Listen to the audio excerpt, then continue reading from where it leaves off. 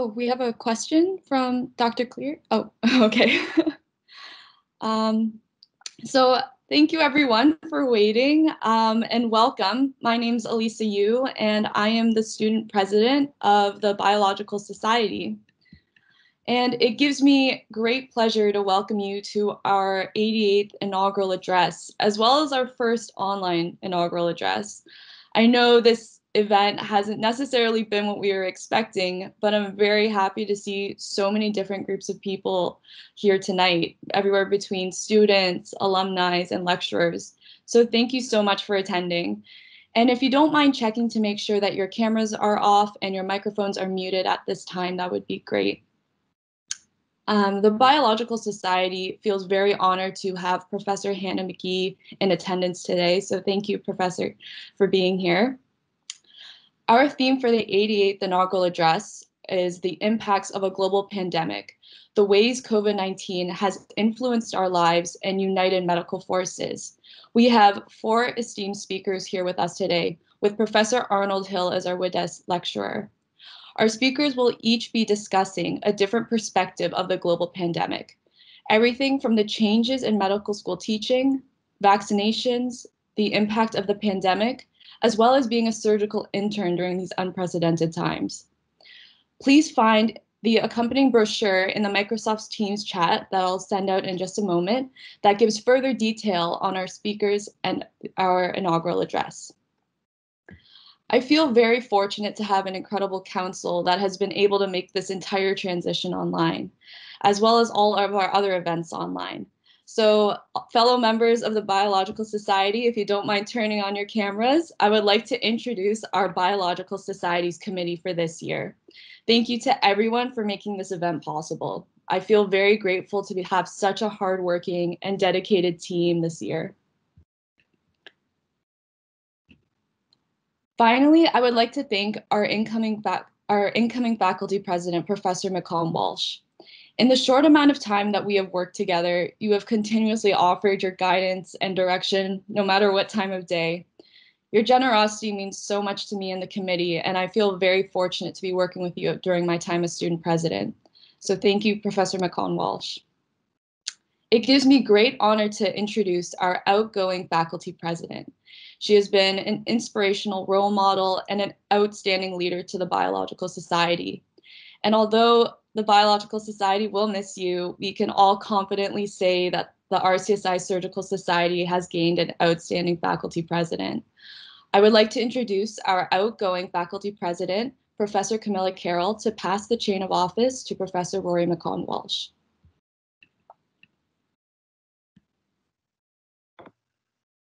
Good evening and welcome. Thank you, President Yu, for your opening remarks. I would like to take this opportunity to congratulate you on your election as 2021 Student President of the RCSI Biological Society, and I wish you good luck over the coming year.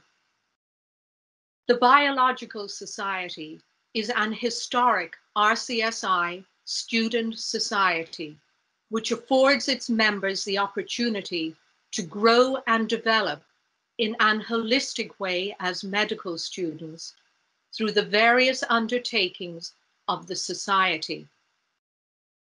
It has been a personal honor and privilege to have served as the faculty president with student president Gitmi Gamage and her team in 2020, and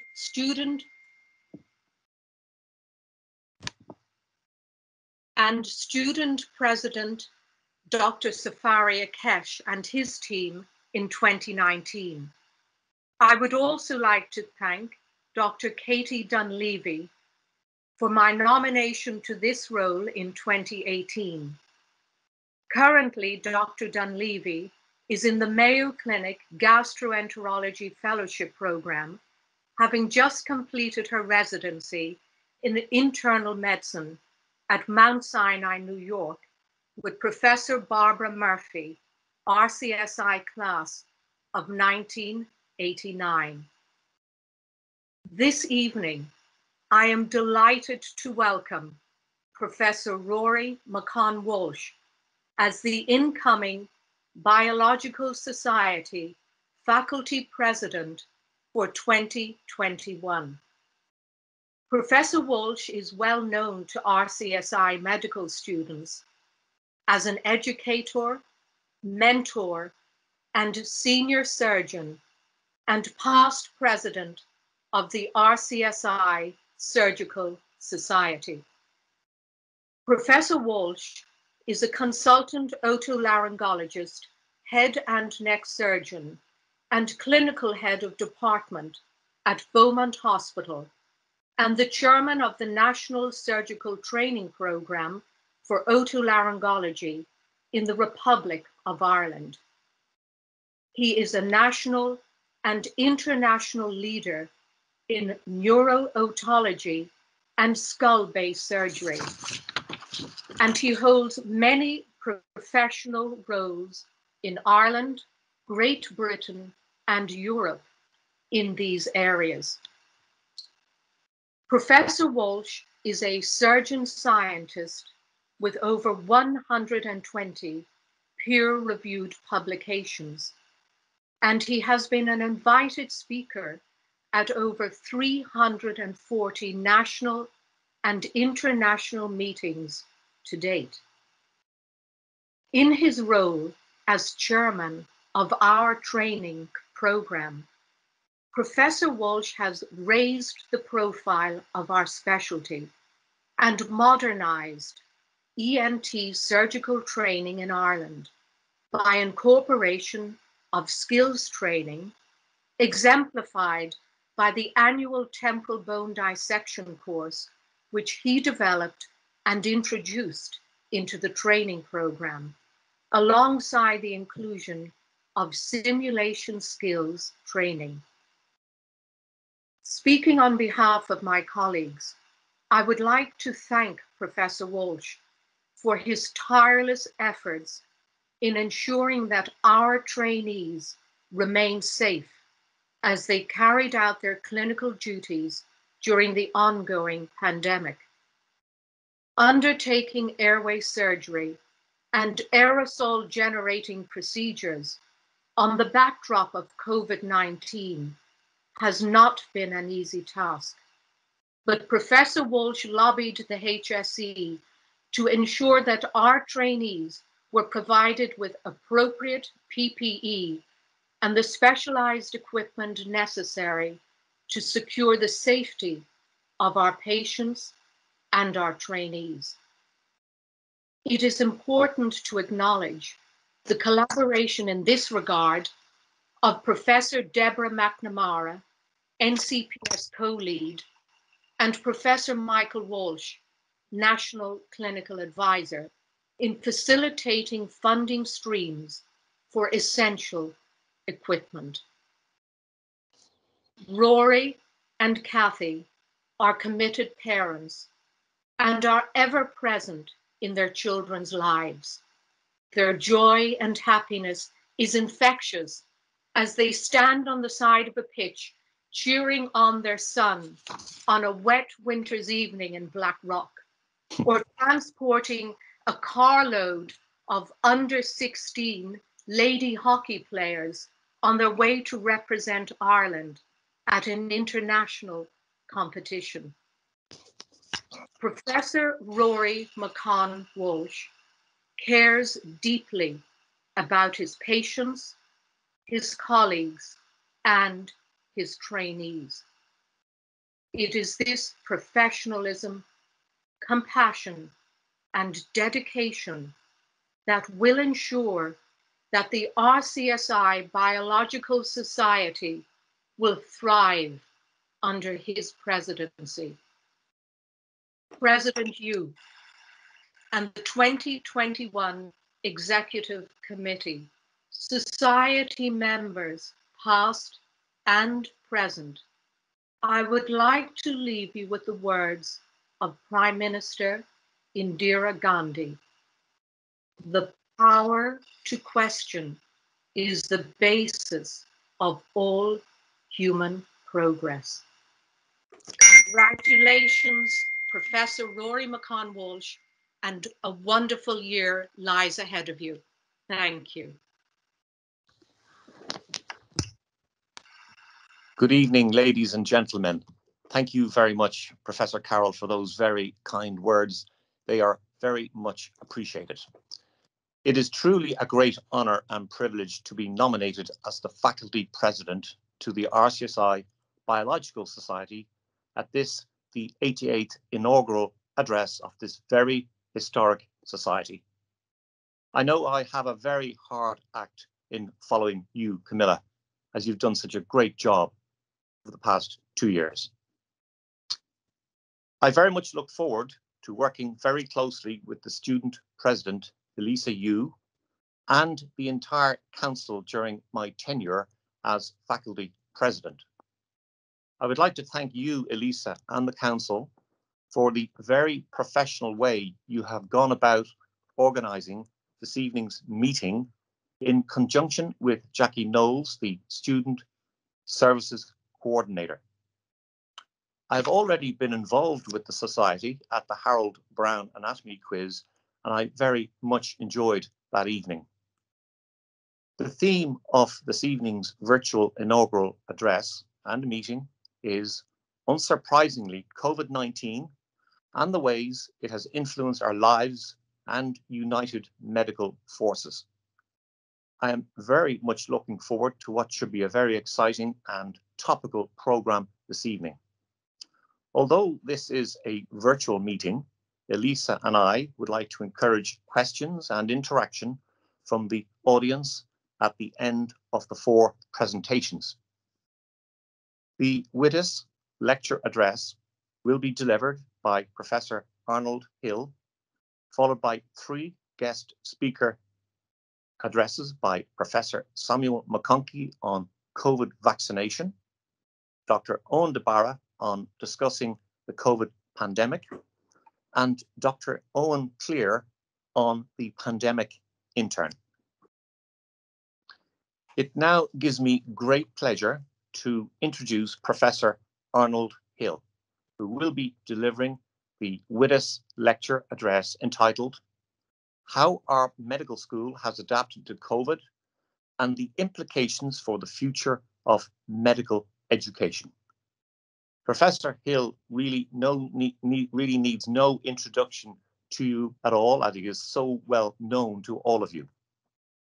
He is the head of the School of Medicine at the RCSI, Professor and Chair of Surgery at the RCSI, National Advisor for Surgical Oncology at the National Cancer Control Programme, and President of the Surgical Research Society. So, without further ado, I would like to invite Professor Hill to deliver the WITIS lecture address. Thank you.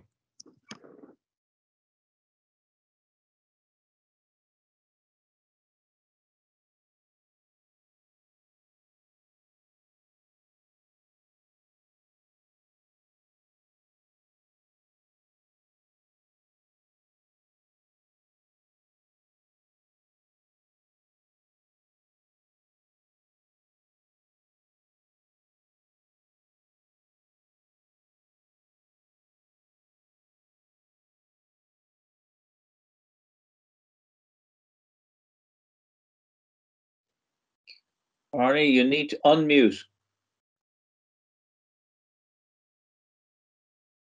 Sorry. And I see that he was appointed in 1938 as a lecturer in RCSI, and he finally became a full professor in 1960. Now, I do hope that the promotions process in RCSI has improved a little bit in today's terms. It was very impressive. Professor Wittes started in the biology department, ended up in the physiology department, and was editor of the college journal for many years. So a very distinguished record, and it's a great honor to be giving this lecture after a number of previous distinguished lecturers. What I want to talk about tonight is how RCSI Medical School adapted to COVID, and what are the implications for the future of medical education, particularly in RCSI. So this symbolized a change on the left where we had scrubs, on the right, PPE, something that we were not familiar with in March last year.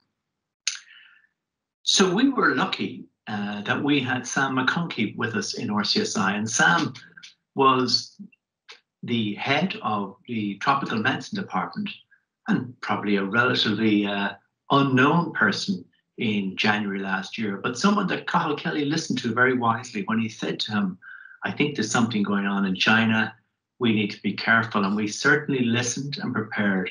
And it's fascinating to look at Sam's history since then. He's now a media personality. He sometimes manages to get on 4 radio stations a day and always finishes the night with Claire Byrne Live. So an extraordinary media personality. I believe he's been on Claire Byrne more than Luke O'Neill, but that remains to be confirmed. So well done to Sam, and certainly alerting us about COVID and the impending changes. So what happened? We've then, after listening to Sam, we got information from our international campuses in Perdana, Penang, and Bahrain that things were changing. And we planned in January 2020 that something different was going to happen and that had the potential to upset our medical school. And not only our medical school, we never really envisaged that a year later we would be in our 3rd wave and how the world has changed. On the 12th of March, we had to close our Dublin campus. But there was swift action taken by Professor Kelly, Dean Hannah McGee, and others in a decision to move our long case exams for our final med class a year early.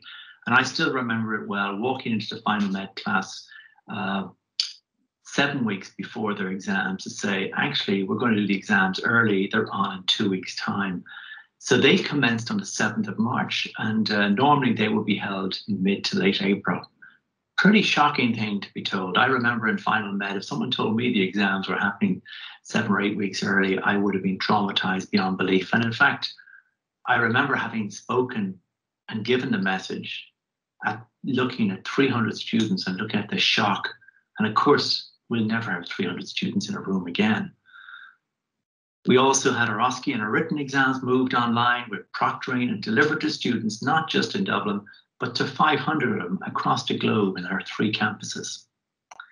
Now, normally if somebody asked our IT department, we want to do this, there would be a program, there would be processes, business cases put forward.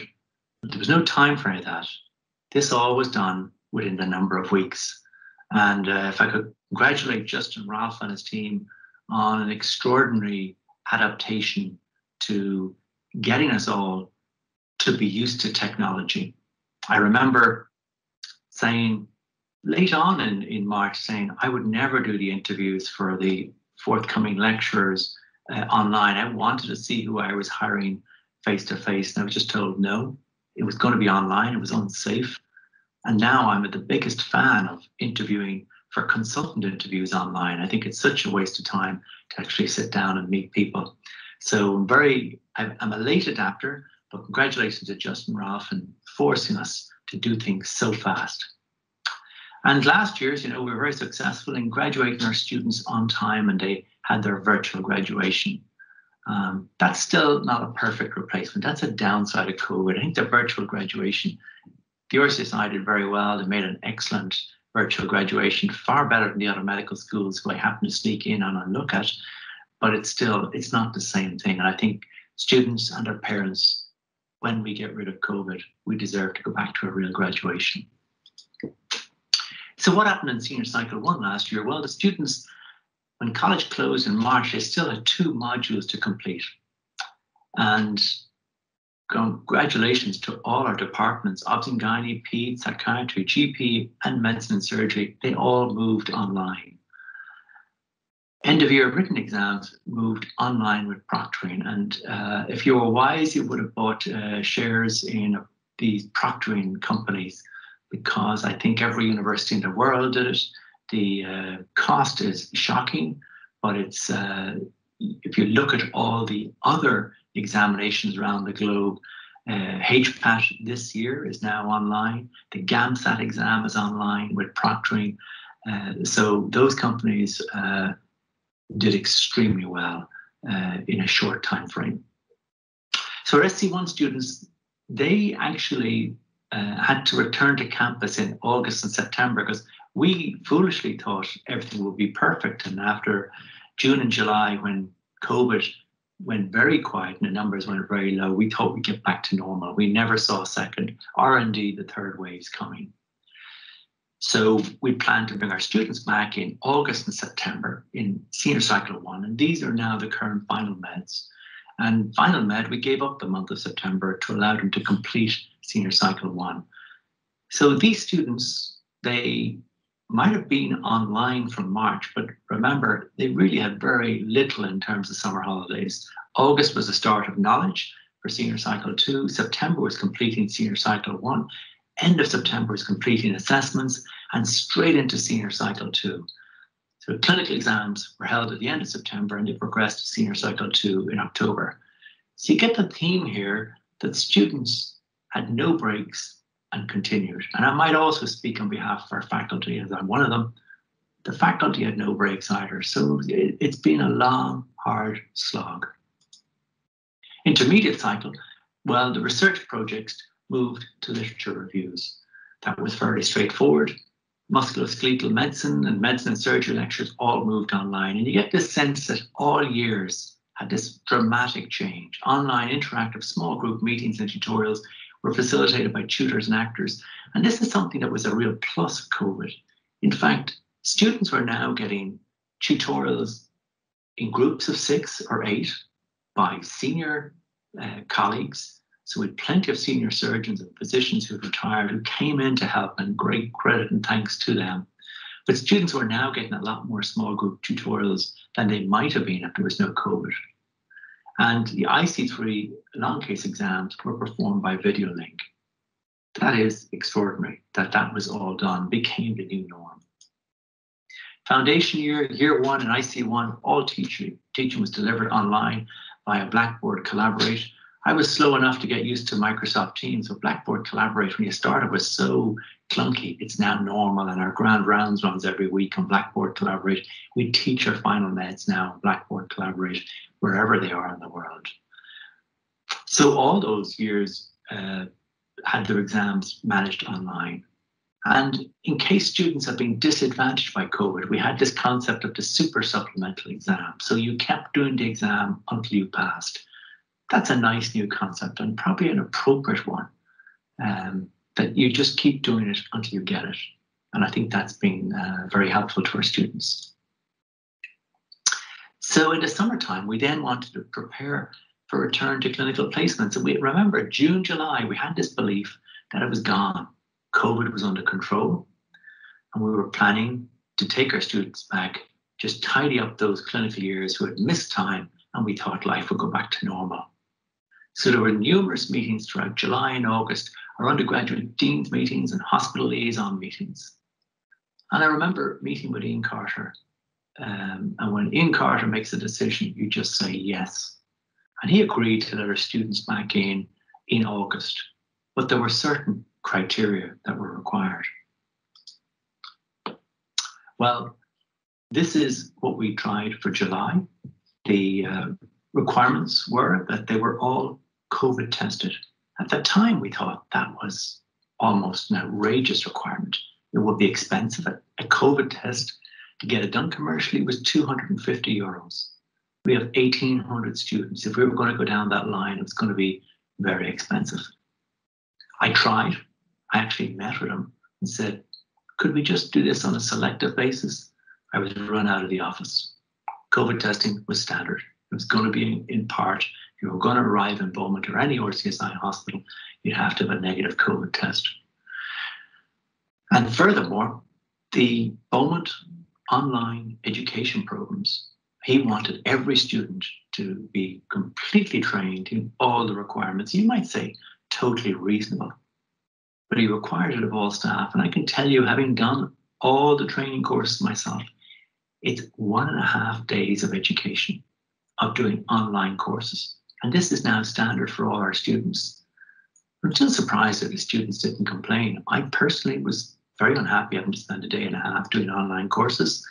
But the students were great. They just did them and went through them. I've yet to learn that when you're watching an educational video on YouTube, you don't watch it at normal speed. My children told me, just play it at twice the speed. It doubles half your time. So I've now learned that. Another benefit of COVID, my education. But we had to invent a system whereby a student coming to Beaumont every day would answer a questionnaire, say that they had no symptoms, they were fit for coming to the hospital site, and then they had to record where they were. Again, Justin Ralph and the team in IT, extraordinary. They designed their own app for that. And finally, I have to congratulate Mary-Louise Brennan, who provided access to the scrub machine in Beaumont. And I talked one day to the man whose job it is to replace the scrubs in the machine. And he said he used to do this every second day. He now has 3 colleagues for each machine, and they change them every 3 hours, restocking the scrub machines. So you can imagine if you worked for a company that sells those scrub machines, you'd have done well as well. So from our July experience, where we knew that we could safely have students on site with new protocols, next thing was RCSI made a very wise decision that they would do the COVID swabbing themselves. And indeed, great credit to Gian Piero Cavalieri and his colleague Steve Kerrigan, who now have set up COVID testing for RCSI students and staff. And that's been real innovation. And Ronan Baxter and his colleagues who took up this organizational extravaganza have made this so smooth.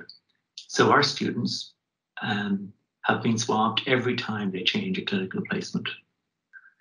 So staff were trained in COVID swabbing. They were trained in hand hygiene and donning and doffing PPE, wearing FFP2 masks delivered by an external provider. Moodle modules were created. They're my favorite ones, the ones that I had to do myself, hand hygiene and PPE. The Moodle clinical tracker was created. That's to monitor student movement. So if someone did become positive, we would be able to track the students. And the positivity rate among our students has been incredibly low. That's due to the discipline and the behavior of the students and the really effective monitoring that the college have done. And Killian McRogan in our Mercer's Medical Centre takes great credit for providing the education and the infrastructure to allow really good medical management of all our students. And finally, a new normal. We all wear RCSI crested scrubs. And thanks to Mary-Louise Brennan and the team in RCSI who actually made that happen, it actually makes them look well. So all students returning to clinical placements. COVID testing was organised by RCSI. All training modules had to be completed on Moodle or BARS. BARS is the online system in Beaumont. And they were provided with the appropriate PPE where it was needed on the clinical sites. And they had to wear scrubs. During this time, it has to be said, there were also students who volunteered for proning teams. Great credit, took up proning, which is turning our patients in the intensive care unit to help them get over the respiratory compromise by lying on one's back. So they really did a superb job. There were students who volunteered from that. So in planning for the academic year, this year, 2020-21, the COVID control admin team identified that we would have new campuses. And our biggest change was we actually had to rent Crow Park for year 2 because you can't be socially distanced. I remember the arguments 1 meter versus 2 meter, and great credit to Carl Kelly said, it's 2 meters, let's be safe. And where we needed more space, we rented it in Crow Park. And that's been a great success in terms of providing really safe educational space for a whole cohort of our IC2 and year 2 students. And of course, September to December last year was when we actually had, because we're changing our curriculum, 2 classes were getting the same program at one time. So it was double teaching. And Niall Hughes did a tremendous job in organising that, and it's gone really, really well. And we now are finishing the second semester in Croke Park, but it's been a superb way to keep the students in a particular hub and to avoid transmission of COVID between the years. So we've kept all our students in learning communities and in specific hubs so that the rate of transmission is reduced significantly. That in itself is a master plan of excellence. So foundation year, we're on Stephen's Green. Year 1 was 26 York Street. Gem 1, we're in Mercer. Gem 2 in Connolly. SC1, we're on their specialist hospital sites. And SC2, we're in Beaumont. So SC1 students commenced our program in October, but we had to reduce it to 6 weeks to catch up and fit everything in within the year. SC2 students, they had a lot of their material online, as we know, in August. And then one other challenge was that our North American colleagues had all their overseas electives cancelled. And we thought we were doing okay until, in true Irish fashion, we all decided at Christmas that we would hug and share and do the usual family gatherings at Christmas. And guess what happened? Wave 3 arrived. And my goodness, it was unprecedented. There were 8,000 cases a day. So clearly access to our RCSI hospital sites had to be shut. Our hospitals were undergoing a phenomenal wave of COVID infections. It was unsafe for the students. We couldn't have it that our students would be getting infected and unwell with COVID because of the serious risk of the serious illness that can occur. So the unprecedented rise in COVID-19 cases has left us as a medical school with our final med class with 338 students. Over 300 are off clinical campuses. We're at Drogheda, Connolly, Beaumont, Waterford, Kilkenny.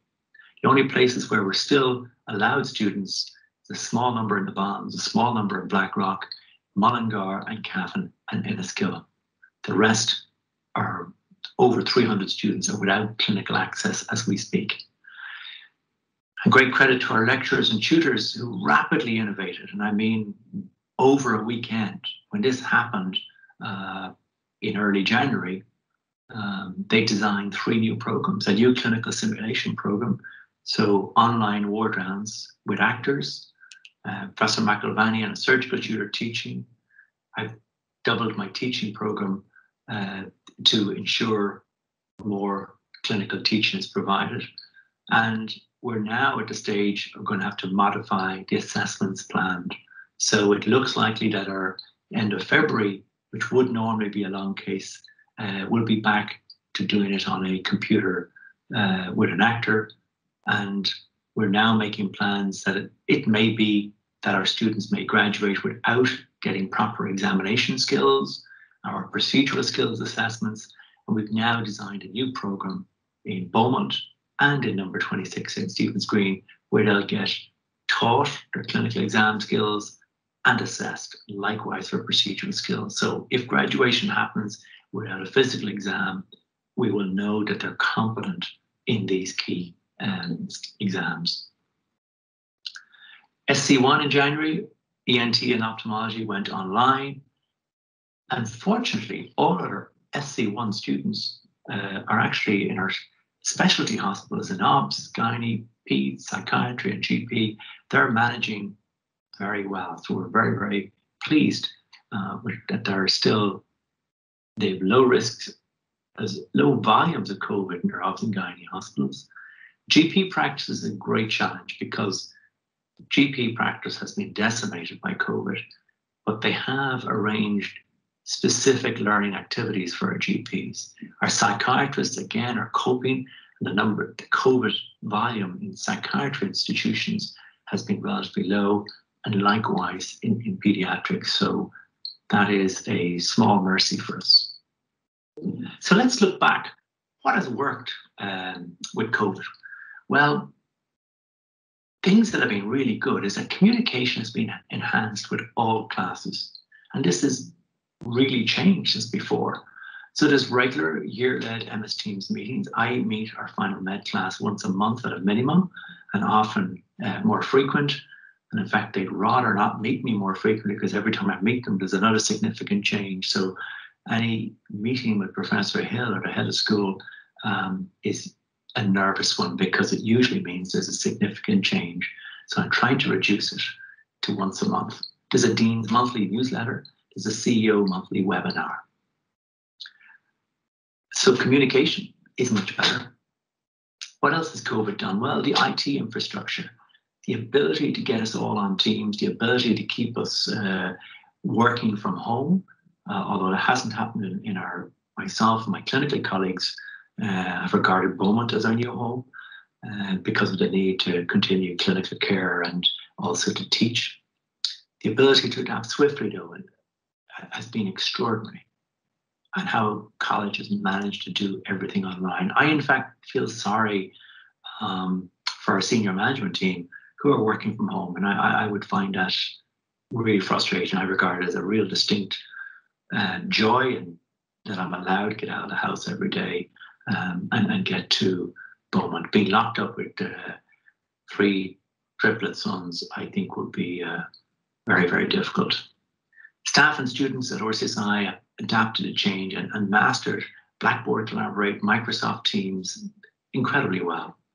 There's been a swift and collegiate response to all challenges. So whatever challenge comes up, there's an answer, just how do we fix it? And that's the spirit of RCSI, which I think has been incredible. One other concern that we had last May was, would the students come back at all? Would we get our new students in year 1?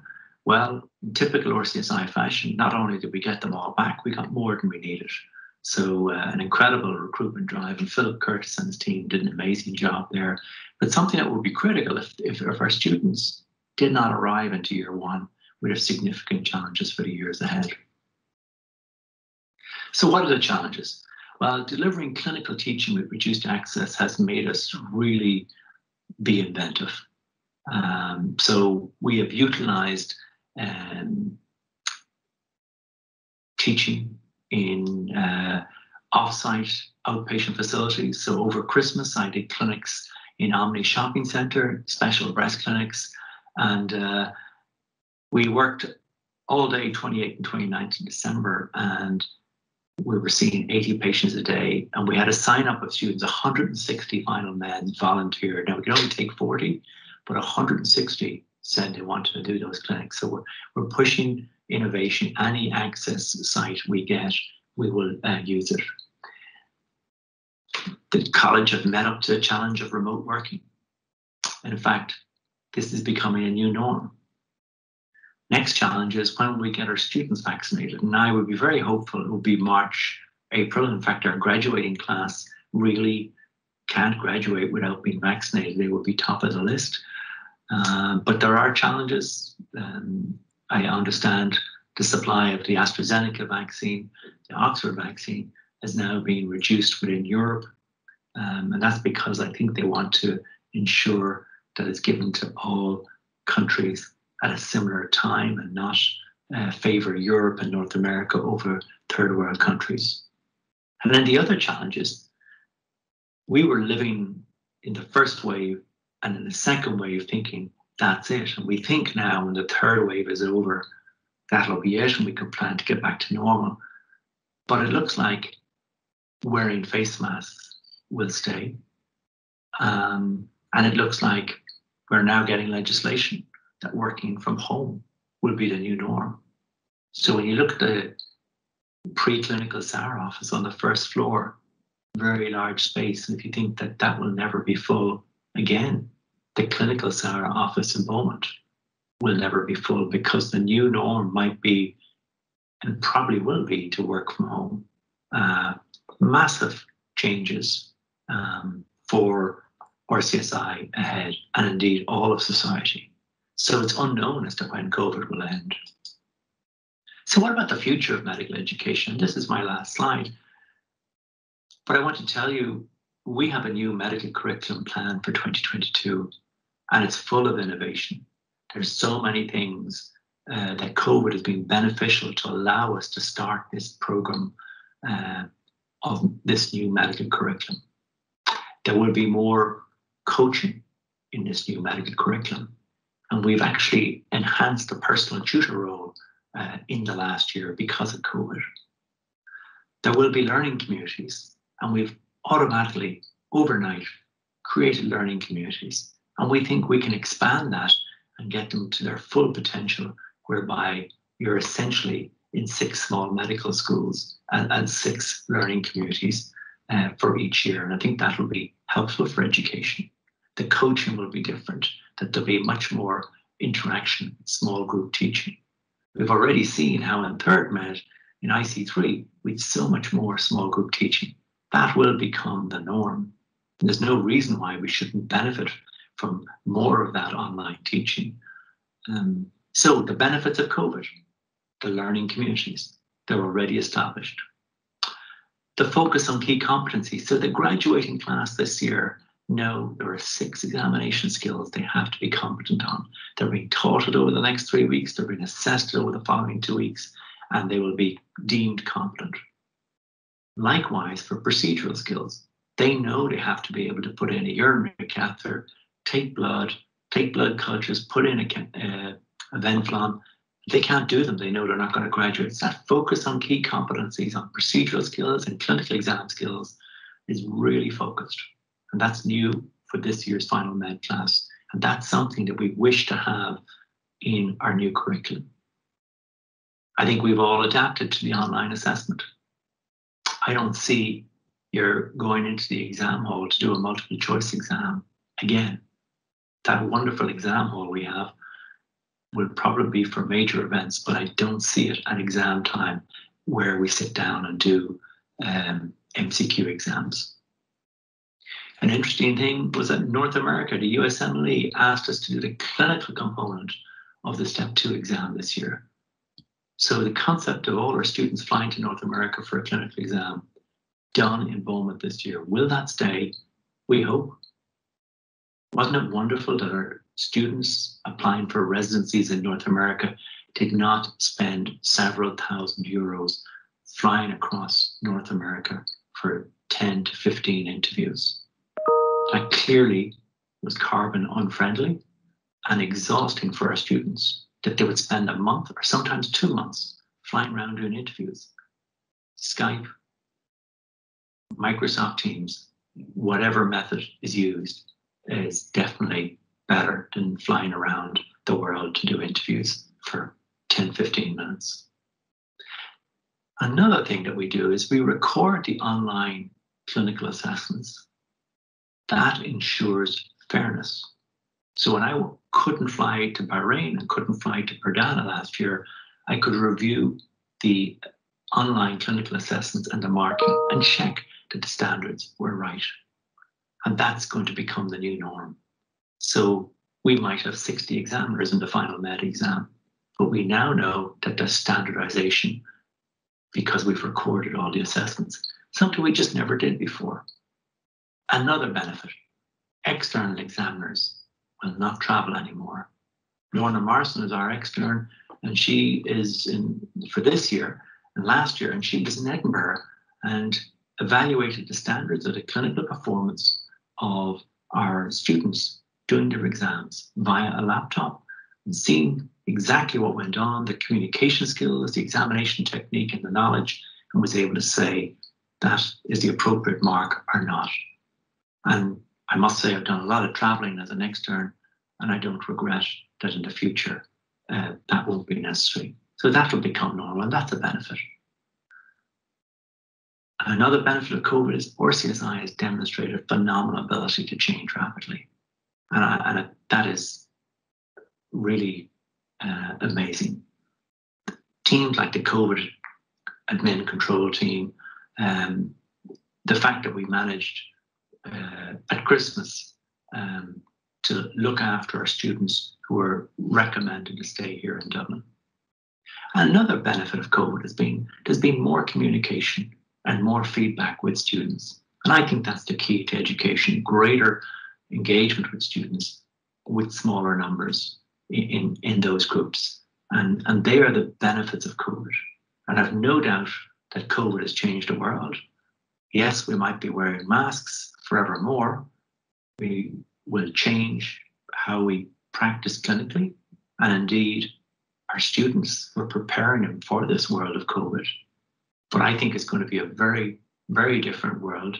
But I think RCSI are right at the front and ready to educate despite the phenomenal restrictions. If someone told me last year that 90% of the final med class would not have access to patients, I would think it was the end of the world and that you could not graduate them safely. But in fact, the more I meet with our final med students, I think they're extremely well prepared. And I've no doubt that they'll make excellent doctors, and we look forward to having them as interns in our hospitals. So I'm going to finish with that, and I'm very happy to take questions. Thank you very much. Thank you very much, Professor Hill, for that excellent and very thought-provoking witness lecture, which I thoroughly enjoyed, and I'm sure the audience did too. There will be time for questions later after the other presentations, and we look forward to those. It now gives me great pleasure to introduce the first of our guest speakers, Professor Sam McConkey, who will be speaking on the very topical issue of COVID vaccination. Professor McConkey is Deputy Dean and Head of the Department of International Health and Tropical Medicine at the RCSI. He is a consultant in tropical medicine, infectious disease, and general internal medicine at Beaumont Hospital and Our Lady of Lourdes Hospital, Drogheda. Most of you will know Professor McConkey from his regular informative interaction with the media during this pandemic. So thank you very much, Professor McConkey, and welcome. Thank you very much, Professor McConnell-Walsh, and also President Yu. Can I just get confirmation that my sound is doing okay? It's fine. Okay, thank you. Thanks for this invitation to talk about vaccines. I haven't spoken much on the public media about vaccines, but that is my background in research, both before coming to RCSI and also doing phase 1 studies of essentially adenoviral vectored vaccines for malaria here using the same platforms that we'll talk about in a few minutes. I'm going to very briefly outline for you, hopefully with some scientific insight, the options that are really being talked about to a huge extent in the media. It's a privilege now to hear so much talk about safety profiles and phase 3 studies from people who really hadn't known there was such a thing as a phase 2 or 3 study in the past. I'm going to talk a little bit about the context of where we're at very briefly, then look at the stages before phase 3. Then most of my talk is focusing on these 4 types of delivery systems that have brought to phase 3 studies and in some cases to licensing some really exciting and very positive products, of which there are 9 or 10 of them at this stage. So it's not just 1 or 2, thankfully. There are many more successful looking products. And I'm going to end then with what we don't know yet. It's the caveats, the unknowns, which I feel we have to keep in mind. The man in the picture here is called David Tyrrell. I had the privilege of meeting him at a seminar in Oxford before I came here. He discovered the first coronavirus in the Salisbury in 1965. He ran the Common Cold Unit and used to inoculate people for many years, famously with other people's sort of snot, and then they got the common cold. And through that, he discovered rhinoviruses, some adenoviruses, and coronaviruses. It was jokingly said about him that despite studying it for many, many years, he never led to a cure for the common cold, and he was perhaps made fun of. He pioneered these challenge studies, which many of us have used for other diseases and potentially for coronavirus. As you see, there's a whole string of them. The third one down on the list, 2003 SARS from bats, that really hit Asia in a ferocious way and was completely controlled and suppressed at that time successfully in about 15 Asian countries. That led those countries to have a really thorough, detailed SARS plan, which unfortunately we in Ireland, we just had one case in Ballinasloe, I believe. The person had flown in from Hong Kong, was promptly put in a room because we said, oh, maybe they've got coronavirus, and no secondary cases in Ireland occurred. So we had really good, thoughtful doctors and nurses in Ballinasloe who promptly put the person into isolation, and that successfully controlled and prevented any further spread in Ireland. Sadly, we've not done that successfully with SARS-2, where a person was lying for 2 or 3 weeks in hospital, infecting hundreds of others before they were diagnosed. There are several other common cold viruses, and then 2019 we had SARS-CoV-2. The other ones cause the common cold and otitis media. They occur in epidemics every 2 or 3 years. You don't get lifelong immunity to the others, so that's why I fear that the vaccine and natural immunity won't last forever. It's a big virus, relatively good RNA-dependent RNA polymerase with a low error rate, but we know every 2 to 4 weeks there's some variation in the genome, so you can use molecular epidemiology to trace variants. There have been thousands of variants.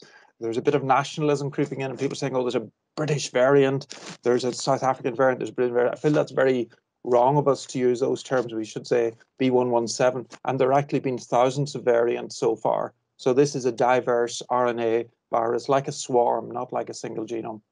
And it's relatively easy to kill with, alcohol, bleach, detergents. It's a lipid, you can see the electron micrograph of it. The epidemic, as we know, started in Wuhan, developed pneumonia. It was sequenced, and they told us the sequence on the 20th of January, big increase in cases. We learned that being on a cruise ship for isolation doesn't work. And now we've had waves and waves of illness and death, 2.2 million deaths worldwide so far. So unimaginable to most people back in January. And in England, there typically are about 20 deaths per million people per day in the normal run of things. And now, unfortunately, at this time today, there are 18 extra deaths per million because of SARS-2 coronavirus. So this has led to a doubling of the usual deaths in England. For strange reasons that I don't understand, it's less of an impact in Africa, perhaps because of a younger population, but it still seems more than that, perhaps because the immune system is more switched on. I have been doing a lot of political and media engagement, as Professor Hill kindly said, and I've been trying to share that 1.6 billion people in the world in Asia have controlled this. This can be completely controlled. Sadly, we have not done that in Ireland. We've not done it in Britain. We've not done it in America, or no country in Europe, except maybe Faroe Islands, arguably could be in Europe, or Guernsey have controlled it. But that is where I hope we get to soon. And I'm trying to do what I can in terms of media and politics to get us there. So looking at vaccines, there are about 160 preclinical conceptual products, 60 of which have gone into some clinical trials. I'm really only going to focus the rest of this talk on the 10 that are identified there as in phase 3 trials or licensed. I like the diversity of technologies, and I'll try and share a bit of the science with you. There's a completely new technology here, which is messenger RNA that's been stabilized and modified a bit to make it more stable, and then wrapped up in a lipid bilayer in a nanoparticle and delivered by needle into the muscle, developed by a couple that I'll talk about. They developed it as a cure for cancer. So many of these technologies will probably be breakthroughs in other areas as well as COVID-19. The second one is adenoviral vectored vaccines, which, as I said, we've used here in first-in-human studies in Dublin and Beaumont. There are 5 products like that. Some companies are using inactivated whole virus. That's really old Pasteur traditional technology. Grow the virus, inactivate it, add some adjuvant like alum, and then try it out. And an American company is, with good phase 3 results, has released a recombinant protein vaccine. So those are the 4 broad conceptual ones. We've heard most about the Pfizer one because that's really the first one to get to market. It uses this messenger RNA technology. The technology was invented and developed by 2 doctors, originally ethnically from Turkey, working in Germany, Doctors Tarici and Sahan, in a company called BioNTech. And they've been using this for anti-cancer immunotherapy rather than for infectious disease. So this product has been developed by anti-cancer researchers who spent 25, 30 years of their career developing anti-cancer products and then applied the same technology successfully, it turns out, much more successfully than many of us had expected, to coronavirus. when you develop something, you need a big industrial partner like Pfizer to manufacture lots of it and to market it and sell it and do the phase 3 trials. The plant that you see in the picture there is in West Dublin. It's Grange Castle, just beyond Clondalkin. That road you're seeing on the side is the M50, and the mountains in the background are the Wicklow Mountains. The biggest selling vaccine in the world is a Prevnar pneumococcal vaccine, and it's made in Dublin. So by Pfizer. It was originally developed by a company called Wyeth, and then Pfizer bought them. So this is a little lipid particle. They've given it a big study of 43,000 volunteers. So these are very large clinical trials, which gives us good confidence about the safety and about the efficacy of these products. And the efficacy was good. In a New England Journal publication, they've shown half the people got vaccine, only 8 of them got COVID, whereas 162 of the same number of control group got COVID, which translates into 95% efficacy. It's good for severe disease. It's also that quite a proportion of those volunteers were elderly. So it seems to work in the elderly reasonably well also, which, as you know, has been a point of contention for some of the other products. It has been licensed in the EU, and of course, it's been rolled out in Ireland, and many of us have had it. It's a good safety record. After the second dose, you get a bit of fever and a sore arm. I don't know, those of us in the game of vaccine development feel that's a good thing because you get a more immune response, but certainly has left some fairly robust surgeons that I know in the bed when they should have been operating on the day after the vaccine. So it can certainly cause some loss of activity of daily living the day after the vaccine, then they got better and were fine. It's relatively expensive to make, complex little thing, and you have to store it at -70 or -80, so it doesn't lend itself to every GP platform. Then Moderna essentially is an American company that's using the same technology transfer, same idea of stabilized mRNA, same spike protein with some little variants to keep it stable, same little lipid particle. They got a lot of money from NIAID and ran through very quick clinical trials. And again, very, very similar results, 94%, which is basically the same. They had 11 cases in the vaccinated group versus 185 in the control group. So that's an impressive sort of difference.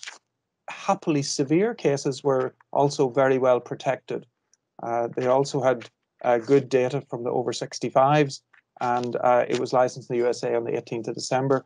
It doesn't need the same cold chain. In fact, the Pfizer vaccine may not need the cold chain, just they haven't done the stability data yet to show it's stable. So the Moderna one is okay in the fridge for a month. 38 euros per dose, needs 2 doses, so it's not cheap. This is a for-profit company, and they're probably going to try and make some money.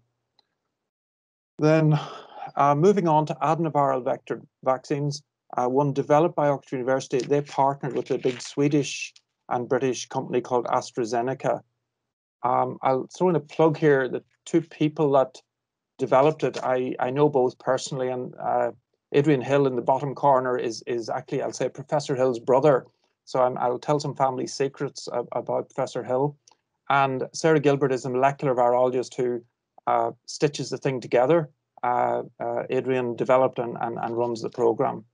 So they came up with this vectored vaccine that worked for MERS, worked for SARS. I've worked with this group for many years, and they've got good vaccines against malaria, trials against melanoma, which I did first in humans, didn't really work so well for melanoma. So you see again the link between infectious disease and cancer, and immunotherapy for cancer, I'm hoping, will be a growing solution to people with cancer. I spent 3 years in Gambia before coming to RCSI doing Hep B trials of this product. This was licensed in the UK in December, and then in January, hopefully today in the EU. I haven't heard yet. I put that in today, 29th of January, but I haven't actually seen the result yet. It's about 74%, 7.4% effective. And there's a controversy going on because the German authority said that maybe it's not so effective in over 65s, but it's more that we don't know. The trials haven't been done. It may actually work in that group. It's a bit cheaper, and it only needs the fridge, so it's easier to transport. It's an attenuated chimpanzee adenoviral vector, and the S protein, this famous spike protein. Now, Sputnik 5. Sputnik, as I'm sure most of you know, was the first attempt to go into space. The Russians and the Americans were in a big space race, and the Russians won and got into orbital human being into orbit first, and that was called Sputnik 1. So they've called this vaccine Sputnik 5. There is a sort of a bit of nationalism going on in all this infectious disease. Unfortunately, infectious diseases lend themselves to, sadly, xenophobia and friction with foreigners and treating people who are different from you badly. And of course, I consistently stand against that as a person and as a scientist. And it's also irrational because it's through international collaboration and working together that we'll actually solve this problem, not through fighting with each other, either us with Northern Ireland or people in Northern Ireland, one with the other, or us with Britain. In general, we have to reach negotiated compromises to work through all these problems. So the Moscow one turns out to be very similar in some ways to the Oxford one, a similar vector, except it's human adenovirus. And they use two different vectors, one for the first dose and then a different vector for the second dose, which theoretically makes a lot of sense. It's the same antigen. The phase 2 studies looked okay. So the Russians licensed it back in August on the basis of tiny phase 2 studies without any efficacy data. So does it work? Well, we don't know. They haven't really been very open with the data. So it's really, they rushed it through and wanted to have the first sort of vaccine licensed in the world. My head likes it. In theory, it seems like a good idea, but I feel we should do the big phase 3 trials first and then only license it and put things on the market after we've done that. Once you lose your processes of what is truth, then things become really more murky. So Johnson & Johnson have another adenoviral vectored vaccine. They had one against Ebola, which worked. And this one for SARS looks 66% effective. It's a different adenovirus, adenovirus 26. And it's got rolling review with EMA. I'm expecting that it will come on the market in Europe in the next 4 weeks or so. They have a very big phase 3 trial, 43,000 people, a little bit of AEs, but it looks like it works, about 66% effective, but 85% against severe disease. And it works against the B117 variant from Essex and Kent and the B.351 variant that was found in South Africa. There's a Chinese adenoviral 5 vectored vaccine called Convidisa, made by Beijing Institute of Biotechnology and CanSino. This, again, there's very little data out in it, seems to have good immunity. And I'll talk about another Chinese vaccine in a moment because quite a few people, RCSI students in Bahrain and UAE may have had it, but I don't believe this is the one they've had. I think it's the other inactivated Chinese vaccine that's been very widely used. This is an Indian Serum Institute of India are manufacturing essentially like the Oxford vaccine through a technology transfer. They're bulk manufacturing in massive volumes the Oxford vaccine. And there was a fire at this plant, but they say it hasn't affected production, so I'm hoping it won't, because the Indian capacity to make large volumes of vaccine is huge, and that's obviously there's a supply chain problem. So a manufacturing facility like the Serum Institute of India with a very good reputation of making large numbers of doses in the past would be a great asset to people all around the world. Then Bharat Biotech, an Indian biotech company, have developed their own made in India, developed in India vaccine. And this is an inactivated virus, so growing virus in cell culture and then killing it off, adding some alum. And we haven't seen the phase 3 data yet. There's 26,000 people in a study, some in Bangladesh, some in Gujarat. It's likely cheap. It looks like you can store it in a fridge. So this could also be another really helpful product. The second Chinese vaccine I mentioned is called Sinovac, and many students in the Middle East may have had it. Lots of the trials were done in Bahrain and UAE. It looks variable data that's never been published, and it isn't really a full report out there. Unfortunately, a lot of the news media are building stories on press releases, so you don't have a methods section of your paper. You don't have details of how they defined COVID. Is it severe disease? Is it all disease? Is it all infection? Is it deaths? So comparing these efficacy results, as you see, are very different from Brazil, Turkey, and Indonesia because we don't have the methods. So I'm struggling in my analysis because the companies have been quite private about the details. It's a killed virus with alum from Sinovac Life Sciences in Beijing. Sinopharm then also is a killed virus grown on virus cells again, 10 million doses given, and this has been widely used in approved in Bahrain and it's approved in UAE, so very widely used in the Gulf. Lastly, I'll talk about Novavax. This is a different type of vaccine. They've used recombinant insect cells, baccalaurevirus cells, to make the S protein. So they're manufacturing a protein, a bit like how the hepatitis B vaccine that all of us have had is made as a synthetic protein. And then they've added in this patented adjuvant. They don't tell us much about what it is, some sort of saponin matrix M that somehow stimulates toll-like receptor 7 and 8. So it's a proprietary adjuvant that's a bit secret. There's a press release a day or two ago saying it's 89% effective, and the EU are in a rolling review and talking about licensing it. Apologies. They're also, it works against the variants. It looks reasonably safe. We don't know about the cost of it. So, Sam the pessimist, how long does the vaccine last for? Well, nobody knows. Many of them last 4 to 6 months, but do they go for a year or two? We don't know. How frequently will we need another dose? Again, we don't know.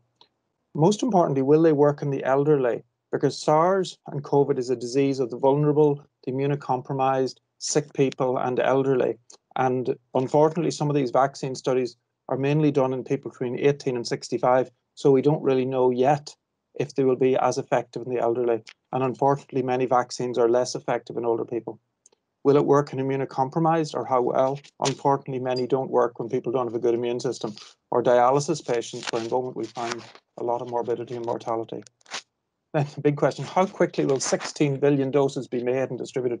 So you need 2 doses. There's 8 billion people in the world. This is a worldwide problem. And at present, we see these, I would call it nationalistic bun fights, where every country is having an argument with their neighbour saying, we want more doses, not you, we want to take your doses.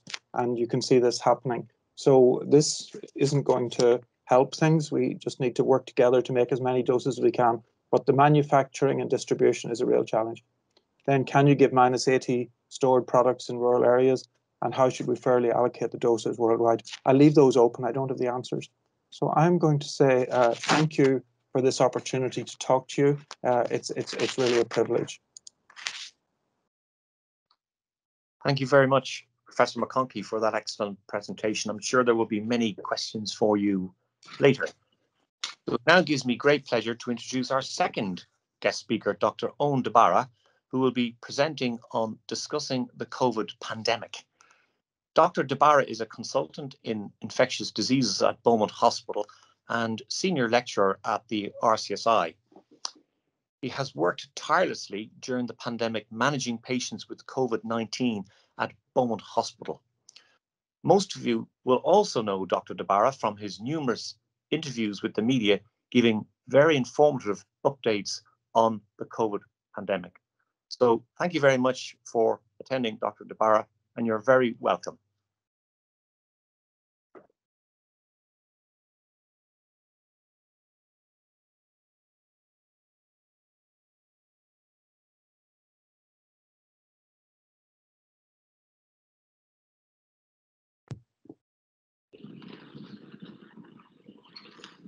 Good evening. My name is Owen DeBarra. I'm a consultant in infectious disease at Beaumont Hospital.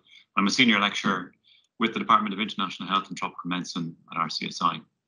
Thanks to the organising committee for inviting me to talk this evening, and thanks to letting me record this in advance in case I can't manage to join you, but I will join you for the Q&A. So I'm going to take you through a brief walkthrough of my perspective on the pandemic, a little bit on my own journey through it. I guess this part needs really no introduction. A little over a year ago, most of us knew very little. In fact, nobody in the world knew anything much about SARS-CoV-2 or novel coronavirus as it then was. And so much has changed since that time. For me, it's a year and 5 days ago since I assessed my first suspect case, a man from Wuhan. I didn't appreciate just how many links there were between Dublin and Wuhan at that time, but myself and the infectious disease service at Beaumont took on to see any of those suspects directly at that time. We saw over 140 patients with travel to Wuhan, from Wuhan before we got to the positive cases who were in fact traveling from Italy. And that was the 9th of March last year. And of course, most people know what flowed thereafter. Thinking about doing this, I was thinking about the daydreams that I had some 17 or 18 years ago when I was a medical student in RCSI, dreaming about being an adventurous doctor in some far-flung part of the world, and maybe talking to media about what we were trying to do and contain. And this is me traveling illegally between Thailand and Myanmar to work in a TB program. But I didn't realize at that stage that my real media piece, and that would be me sitting in my own living room on national television in my own country. So all these things can happen, and life does have surprising twists for us all.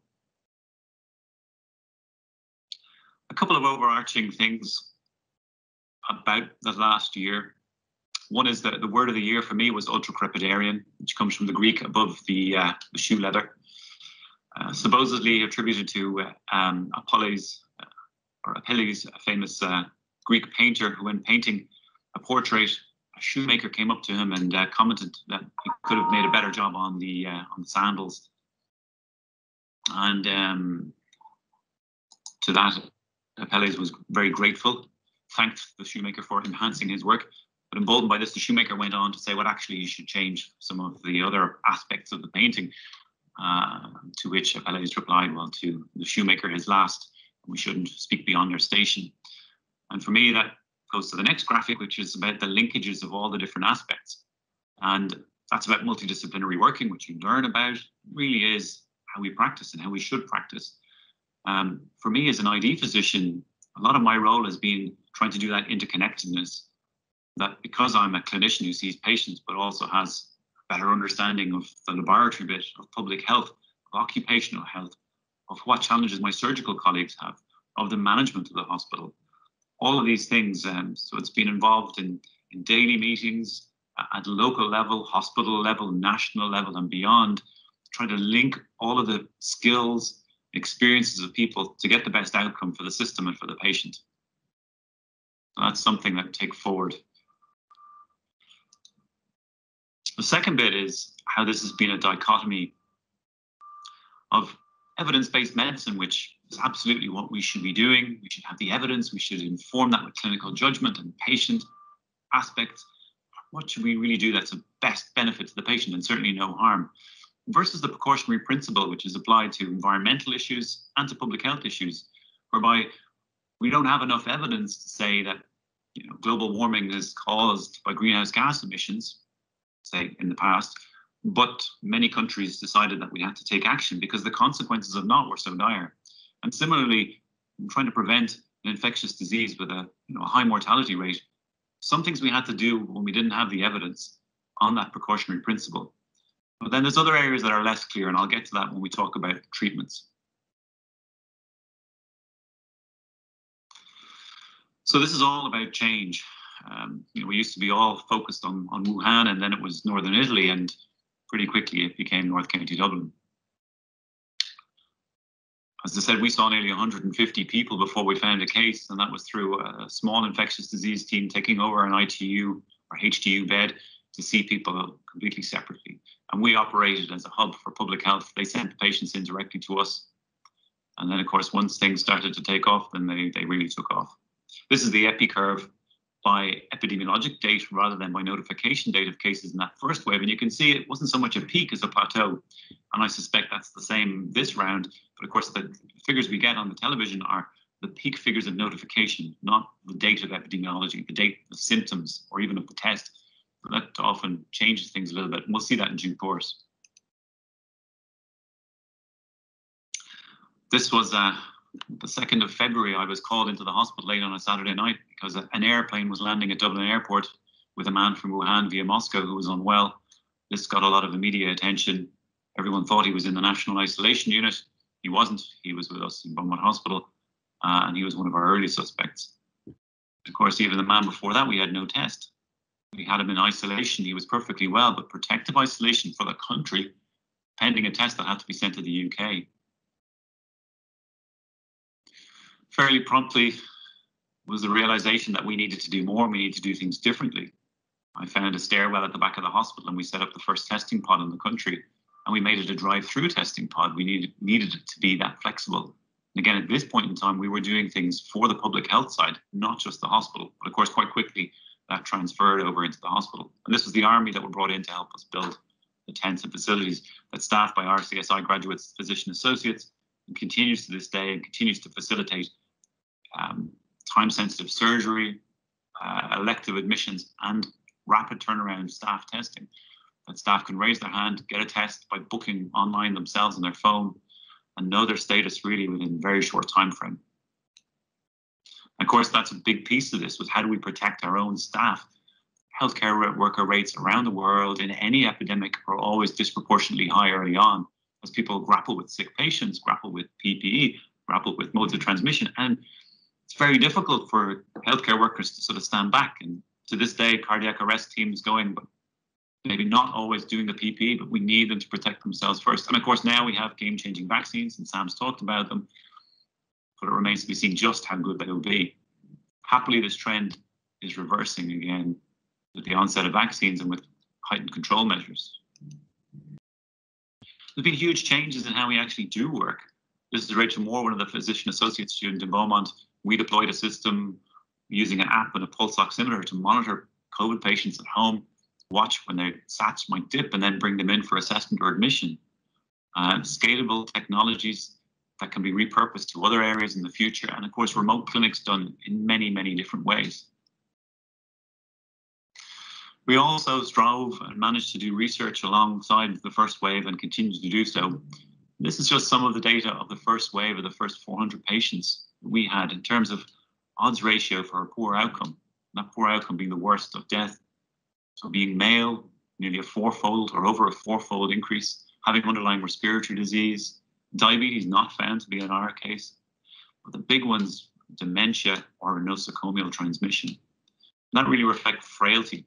If you were in hospital already, you were sick with something else, you were frail. They're the people who really did very poorly from this.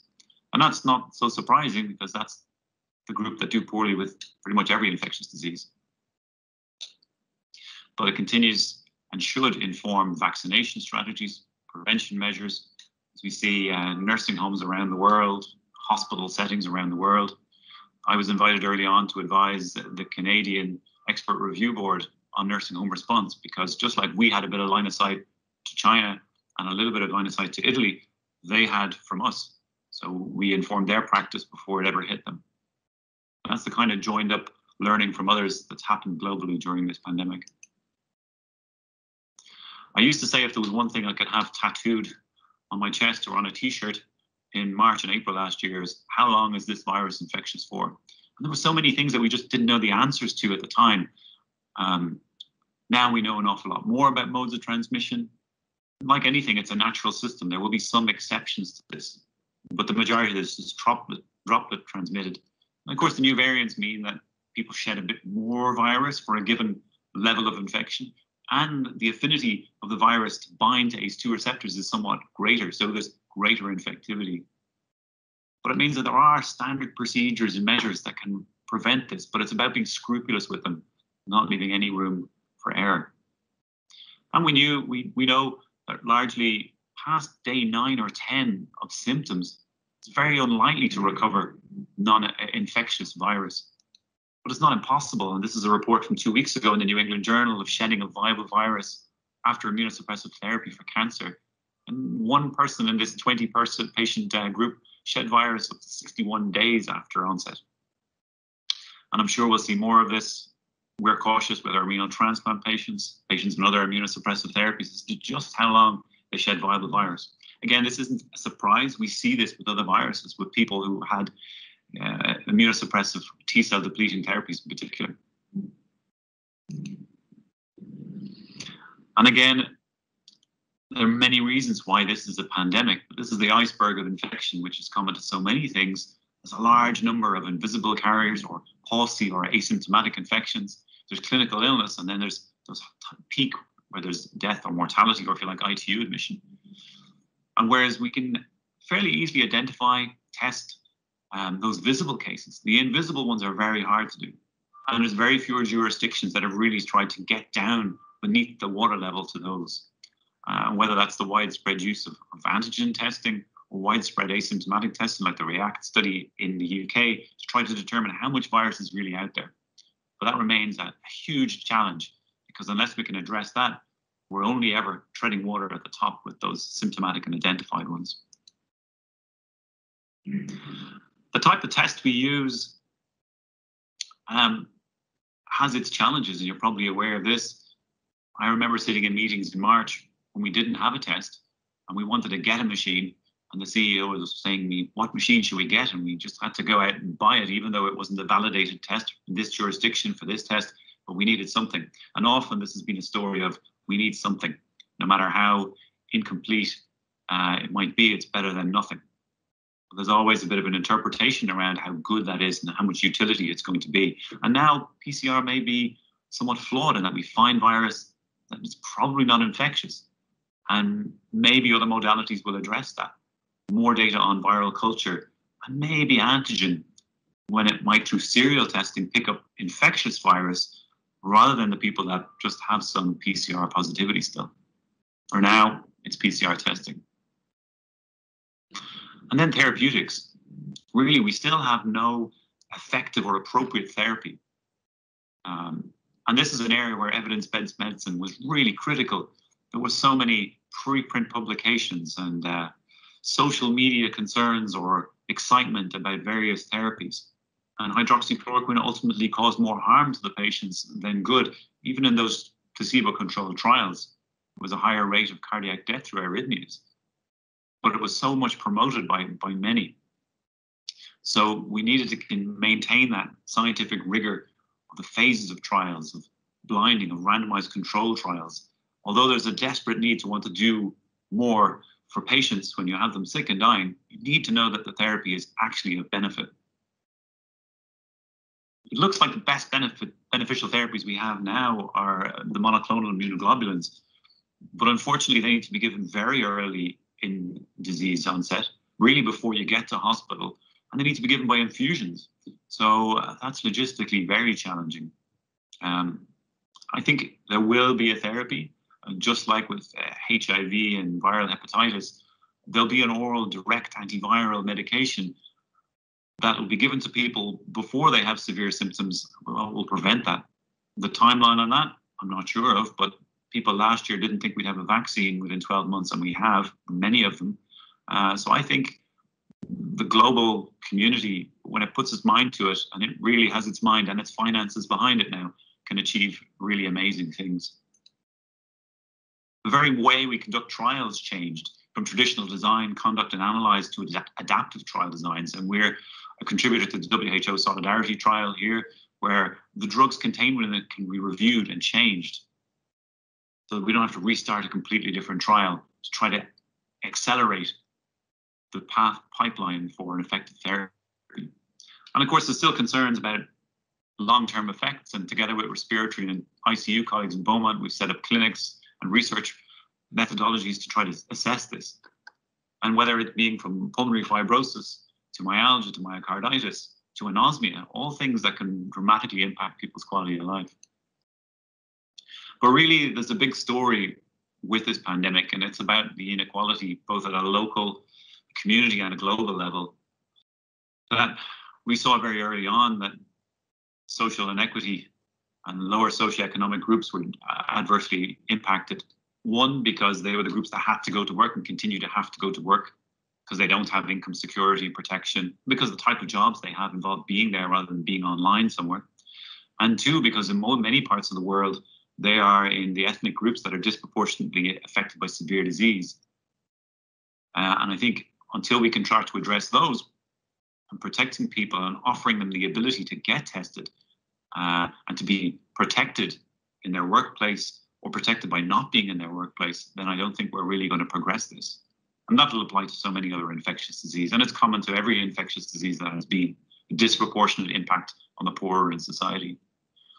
Combined with that, the inequity on the global level, the variants that are coming from poorer parts of the world, we're going to ban those people from moving. But of course, the variants are going to continue to develop in those and many other countries around the world. And until we have vaccines that are available to all of the world, then we haven't really, as a species, moved forward with this, I would say. Reinfection is certainly a thing, but it's a small thing. And we will see as time goes on how much of a thing. This wasn't the first pandemic, of course. It won't be the last. In terms of sheer volume of numbers, it's not been the biggest, but it's certainly been the most dramatic because the measures we had to take globally to prevent it becoming the biggest. So from that, I would say there's going to be more of this. This graphic is Disease X, the name given by WHO to a project of what will be the next infectious disease. It's a program that's at least 3 years old, but in some form many years older than that. So this was in many ways a predicted pandemic. Indeed, SARS-CoV-2 had been identified some 4 or 5 years before in Wuhan and identified as a potential target. This and many other infections represent spillover events, a virus that infects some other animal host on the planet spilling over into humans. And that really is brought about by the expansion of humans into the natural world, particularly in warm areas and forested areas. So these events are going to become increasingly likely as human impacts spread further. There are surveillance systems around the world to look for these, to predict them, and I think they need to be reinvested in and expanded upon. There's a huge amount of human cost and tragedy, an amazing human endeavor that has undergone in this pandemic.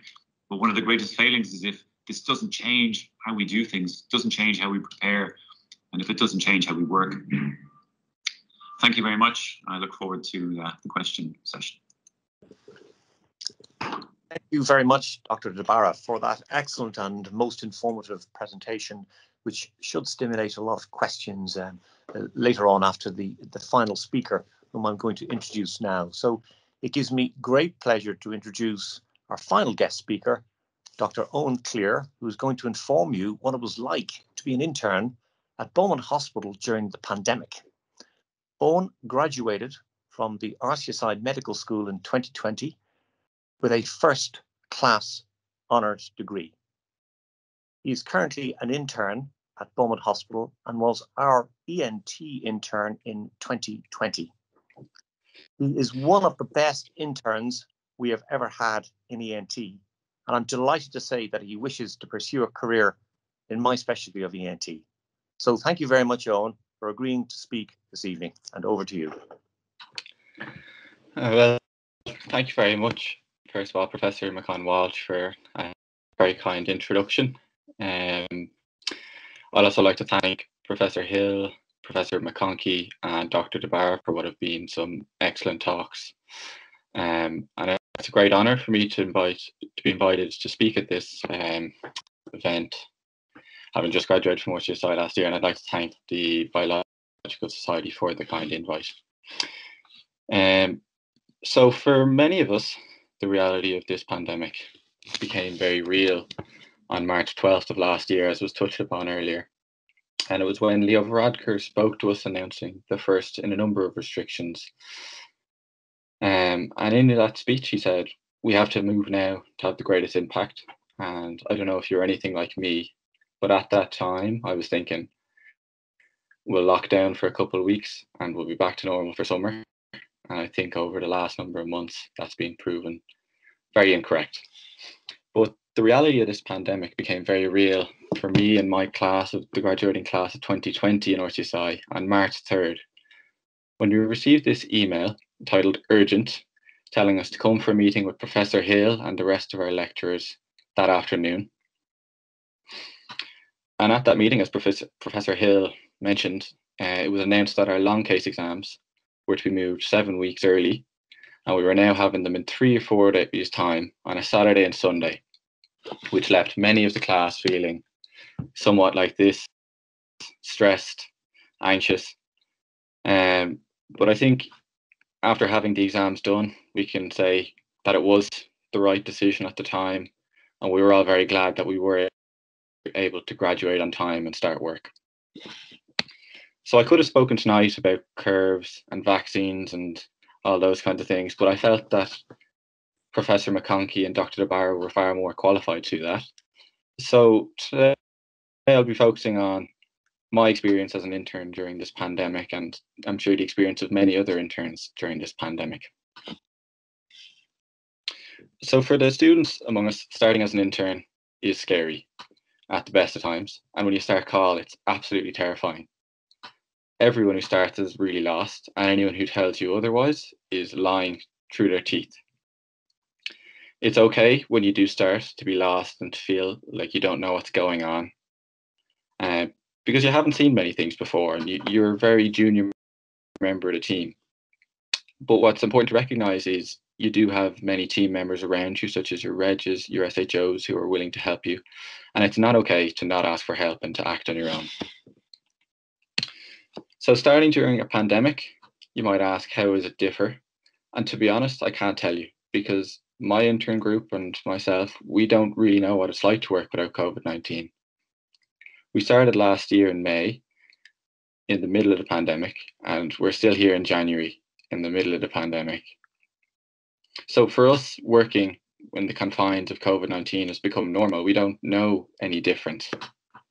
One thing that was different for us, I will say, is we started 6 weeks early in May, which meant that we were fortunate to start with buddy interns, or the interns the year above us at the end of our year, who were able to show us the ropes. And I was also very fortunate, as Professor McConwall said, to start with the ENT team, who are absolutely brilliant in Beaumont Hospital. And it's a rotation I really enjoyed. So day to day, what has it looked like in the hospital for me as an intern? Well, as you can see in the top left, it's looked a lot like dressing up in PPE and doffing and donning and all that other stuff. It's looked a lot like these chest x-rays of your classic COVID patient with bilateral ground glass opacities. It's also looked somewhat looking like this, looking at your phone in your intern group chat every single day of people going off as close contacts or testing positive. And it's meant that as an intern group and as NCHDs in the hospital, we've had to be adaptable and show a serious flexibility in covering our fellow interns when people can't do call shifts. It's led to great camaraderie amongst the group and great resilience amongst the group, having to work all these extra shifts and knowing that if you were to be off, there'll be someone there to cover your shifts. If I was to give you a stat, I think out of 80 people who are working in Beaumont as interns at the moment, myself included, there's less than 15 of us who have not been off as either a close contact or having tested positive for COVID, which just really shows you how widespread this disease is.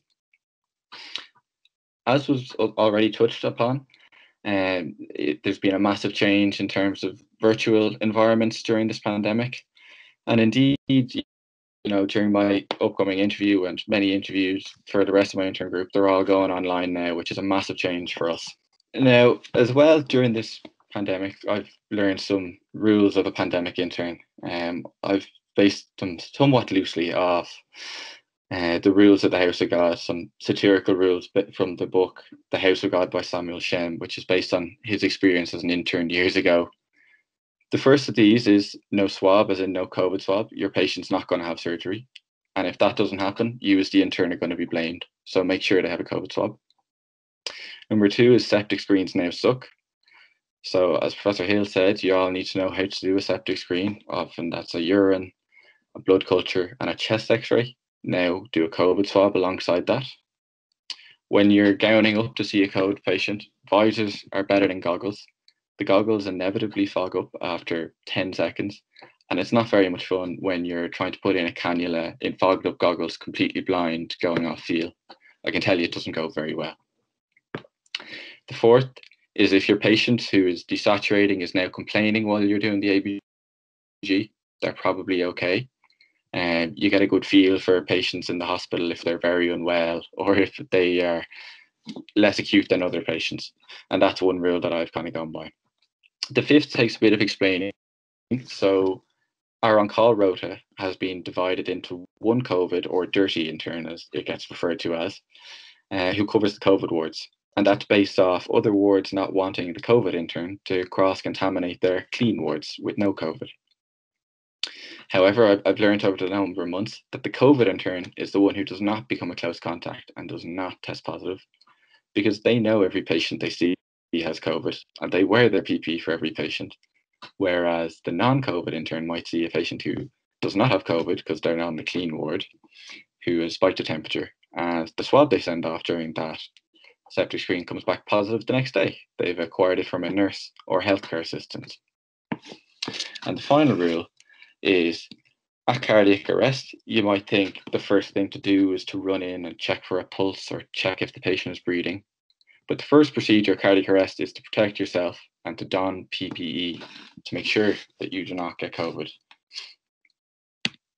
So tips and tricks for medical students now, I suppose, who are going to be interns either this summer in July or in the next number of years, that I would say are general rules for your working life. The first is, if you need something done, do it yourself. Otherwise, it'll be the intern's fault. Always. You're the junior member of the team and things roll downhill. So if you ask for fluids to be given, double check, go check that they're hanging up by your patient, ask the nurse again, make sure it's done. Number two, when you're on call and you're asked to see a sick patient, your first instinct will be to run in and see the patient. Don't. You always have time to stop, read the chart, find out a bit of background on this patient that you frequently won't know. You know, you never know what you might miss. You might be about to pour 2 liters of fluids into your septic patient who has congestive heart failure, which wouldn't be too great an idea. Number 3 is really important. You have to learn when to say no. Every single day you'll be asked to do things that are frequently not appropriate, and as an intern you can feel pressured to do them by either the ward sister or your reg. And you need to know when to say no in terms of self-preservation. Number 4 is that there is an art to getting scans and consults. So every single day as an intern, the majority of your job is getting consults for your patients or getting scans. And if you're not somewhat crafty about it, it's not going to get done and you're going to get given out to. So you have to kind of not lie, but you have to make them want to do the scan and the consult today. So some final thoughts thinking back over my last number of months working as an intern. Overall, despite COVID and the lack of social life, I would say it's been a great experience. I'm really thoroughly enjoying it, particularly working in surgery, which I love. Finally getting to practice what you've trained for. Again, as I said earlier, it's really okay to admit when you don't know what you're doing. No one is going to judge you for it, particularly as an intern. You are an intern for a reason. You're still learning, and make sure you do ask for help when you need it. Number 3 is your supervisors, so your consultants and reg, they want to help you.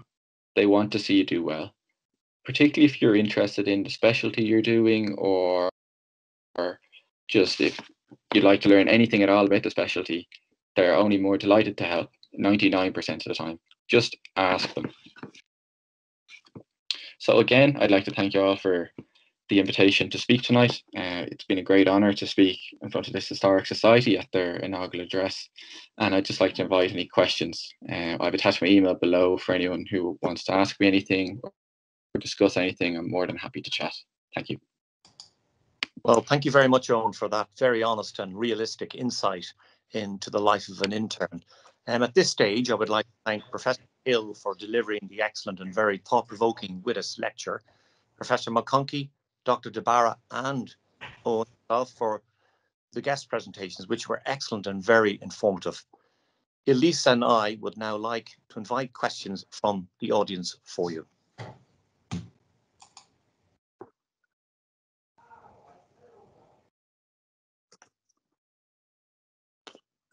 If anyone has any questions, you can just type them in the chat and then we'll read them out for you.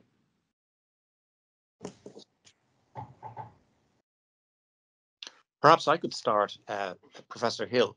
Do you think medical school teaching and training has changed forever? Well, I think it has, because there are certain things we're not going to be allowed to do. It won't be normal to have large group teaching in small confined spaces. So I think we're all going to have to change there will be more online teaching, but there'll be a lot more small group teaching.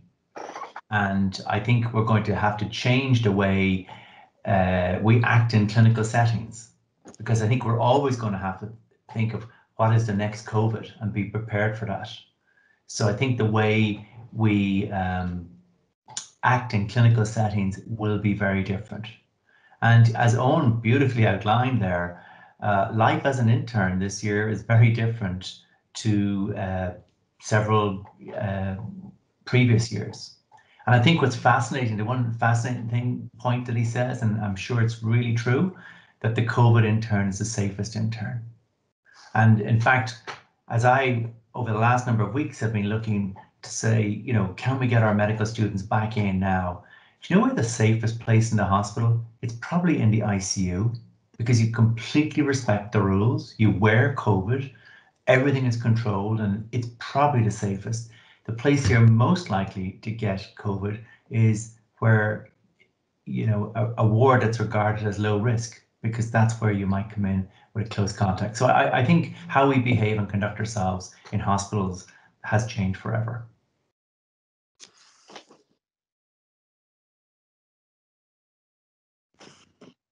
I'd come in there on that, Arnie and Rory. I think I really like that. I hope Owen doesn't mind, but I took a picture of that slide of his how-to what a COVID intern, because that last piece is what I've been saying since March. That thing about the COVID intern doesn't get COVID, and throughout all of this, staff on the COVID pathway really didn't get COVID. They got it elsewhere, and it was that presumption. It's that asymptomatic below the waterline thing is the problem, that people somehow thinking that there's a clean area, and there is no clean area, and there is no area that's free of COVID. But I think the safe way is, and now we're getting to a point when we're using universal droplet precautions with patient interactions, and then it's moving to a place when it's actually safe to be there. Dr. DeBar, could I ask you a question? Do you think we've got more things right this time during the third surge? From our experience in ENT, we've been requested to do very few open tracheostomies. Yeah, I think in terms of the clinical management of those severe patients, yes, we learned an awful lot, and we were involved in discussions with myself and critical care and respiratory early on. You know, the first wave of the information coming out of China and then Italy was quickly intubate these patients quickly, and that became apparent to us that that wasn't a good thing. And of course, the US data, when they really got large numbers, was shown that it really wasn't a good thing. And you know, the respiratory team are doing amazing work in stabilizing patients on non-invasive ventilation, and the UK data showing the same thing. You can do an awful lot before moving to those extreme measures and avert a significant number of the intubations.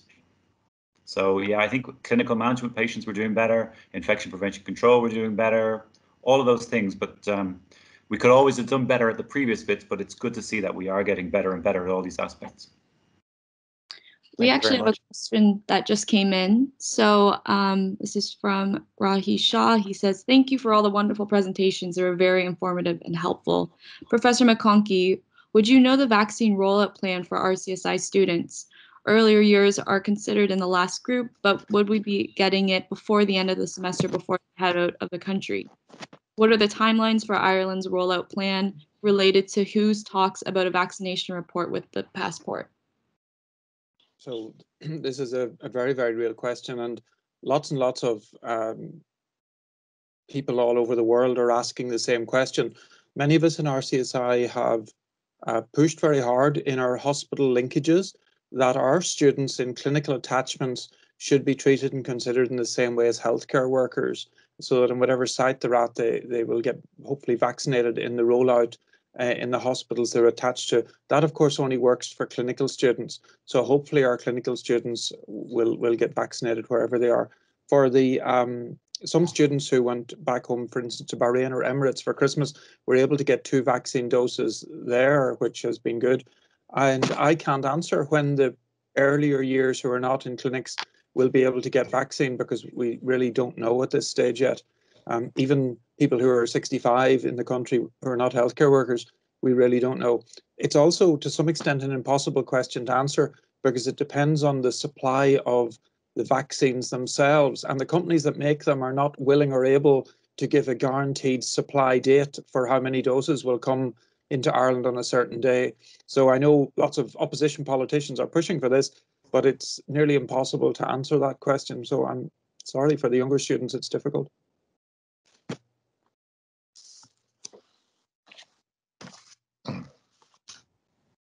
Yeah, Rahi, I might be able to help you a little bit.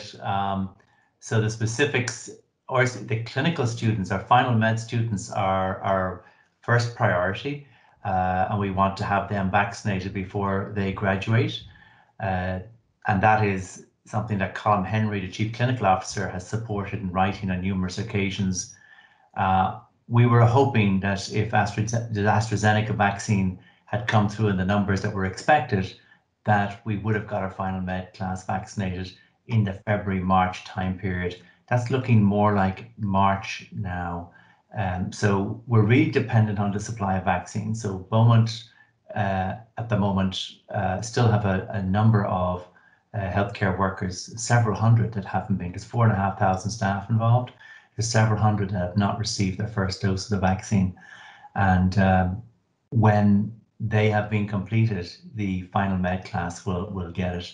But we can't predict with certainty when the vaccine arrives. So it's very difficult. And one thing that struck me, and I find absolutely amazing, is the great sensitivity by lots of people about who should get the vaccine first. And you can understand it. There's great anxiety out there. Of course, I'm biased. I'd be promoting our final med class as the first to get it. But the preclinical years, I think it's going to be later on in the summertime when the availability of vaccine numbers are there to give it to everybody. So no definite answer, and that's just the nature of that. We just don't know the volume of vaccines coming on stream and available. Thank you, Professor Hill. We have another question from Austin Eakin. He says, thank you to all the speakers for their fantastic and insightful presentations. My question is for Professor McConkey. Professor, since the COVID vaccines will play such an essential part in overcoming this pandemic, how do you suggest doctors best prevent and approach vaccine hesitancy, both within and outside the clinical setting? Yeah, well, thanks. That's a great question, and something that many of us have been working on for a couple of decades. I suppose the media has been dominated in the last couple of months worldwide by the supply chain and delivery problems, and we haven't seen huge amounts of opposition to the vaccine so far. The vast majority of people who get access to them want them and take them. So I think because COVID is sort of, as I said, killed 2.2 million people, that sobers the mind a lot, and especially people who have elderly relatives and contacts. So my view has always been to be very straight and honest and engaging with people, to listen to people, to talk to them, to reply to the slightly conspiracy theory emails that I get about these things, which sometimes feels like a waste of time, but I generally try to engage with, however briefly, with some sort of sensible rationality rather than just ignoring people. So I would say engage, listen, and then try and give people the facts as I know them. I don't think the vaccines are a final solution to this problem. I think we actually need much broader public health outbreak control and many other things, much faster testing, much more pop-up testing where there's an outbreak, much more. We've discovered in hospitals that by testing not just close contacts, but casual contacts and even everyone who's been in a ward, that we find more cases. So for every outbreak, I hope in the future in the community, when we get our cases low, we'll not just test close contacts, but also an expanding concentric circles of people until there are no more positives found. And that's the way to keep the COVID down in Ireland, because there won't be enough vaccines for everyone in the world for probably a year or two. So this problem is going to continue for quite a period of time. And we need to think of it, vaccine as one of a plethora of about 10 different major interventions, in my view. Okay, so I think in the interest of time, we will move on, and thanks again to all the speakers. It now gives me great pleasure to announce the RCSI Biological Society Awards. The winner of the RCSI Council Medal at the Senior Case Competition is Leona Ward. So congratulations, Leona. The winner of the Dr. Arthur Stephen French O'Carroll Medal is Hayley Mulvaney. congratulations, Hayley. The winners of the Harold Brown Anatomy Medals are Cian Malosky, Kira Casey, and Natalia Lakic. The runners-up for the Harold Brown Anatomy Medal are Marin Roman, Clement Fung, and Rahi Shah. The winners of the Mary Leader Medal in Pathology are Davika Dahia, Mohammed Al-Mullah, and Lamis Al-Sheikh. And finally, the runners-up for the Mary Leader Medal in Pathology are Mohammed Alid, Hashim, and Cassandra Gressman. So congratulations to all of the medal winners, and I hope I got your pronunciations correct. It now gives me great pleasure to call upon Professor Hannah McGee, Dean of the Faculty of Medicine and Health Sciences, to deliver the motion for the Society. And apologies for keeping you so late. So thank you very much, Professor McGee. Thank you very much, Professor Walsh. It was no apologies needed. It was a delight of an evening, very informative, very inspiring to hear the colleagues we have. And as somebody said on the chat, just to hear and feel the compassion that everybody has for our patients, our fellow staff, and indeed our students. It's been a real pleasure of an evening. I think we are in the middle of, as everybody has said, a pandemic, and an extraordinarily challenging time for everybody, and an extraordinary 88th Annual Biological Society meeting, the first online meeting, but I think it will go down in history, and wonderful that we have it taped as a very significant event indeed. And congratulations to the outgoing and incoming faculty presidents, Professor Camilla Carroll and Professor Rory McConn-Walsh. I know that you know what a great honour it is to be selected by students, and indeed to in time see your name on that wall, on that board of very significant leaders of our faculty in the past. And some great names there that you will have followed in their footsteps. And congratulations to Professor Elisa Yu and to her council. What a wonderful event they have put on this evening, and the activities during the year. Congratulations to the case competition winners. Again, in such a challenging year for everybody, this is really a remarkable achievement.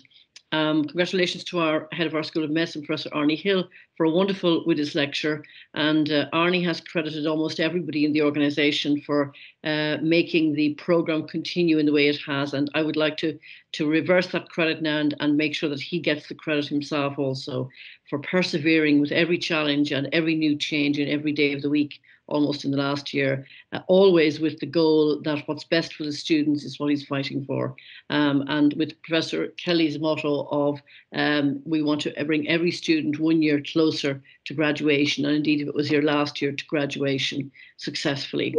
We've had 3 great guest lecturers, Professor Sam McConkey, Dr. Owen DeBarra and Dr. Owen Clear, and wonderful to hear what's going on in Beaumont. And I think in terms of their work, both their clinical work and their research and their advocacy work, and as Professor Hill has described, we also have a real champion in our CEO in Beaumont Hospital and in the RCSI Hospital Group, in Mr. Ian Carter, who always with the interests of the patient in mind, always supports our activities as a medical school and university in our aim to create great leaders that will make a difference in Dublin, in Ireland and worldwide.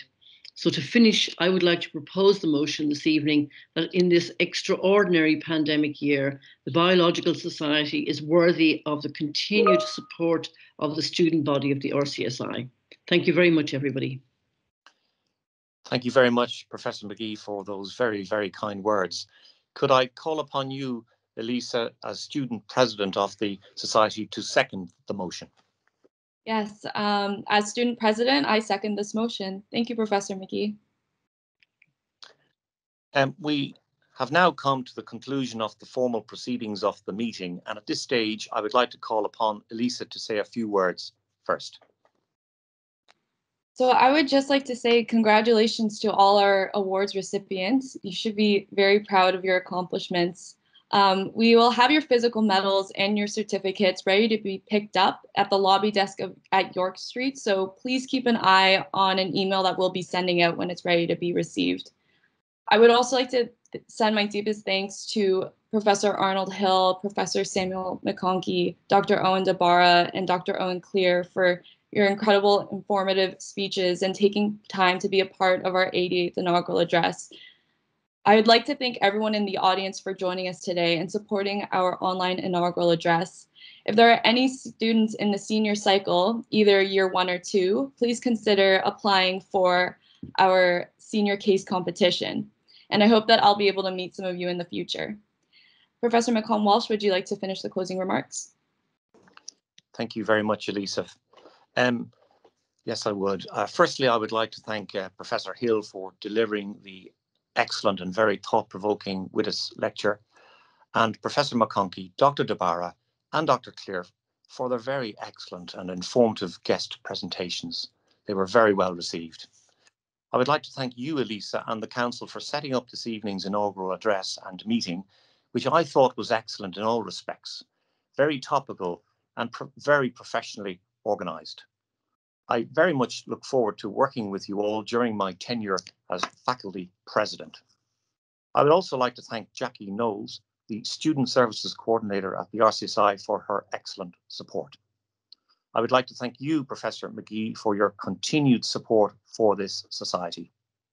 I would also like to thank the President of the RCSI, Professor O'Connell, and the Vice President, Professor Laura Vianney, for attending this evening. Finally, I would like to thank you, the audience, for your participation this evening in what I feel was a very successful evening. So good evening and have a very safe and pleasant weekend. Thank you. Sorry, if you don't mind me coming in again.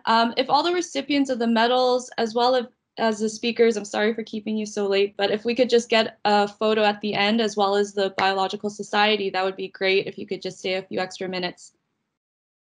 Thank you. Thank you, everyone.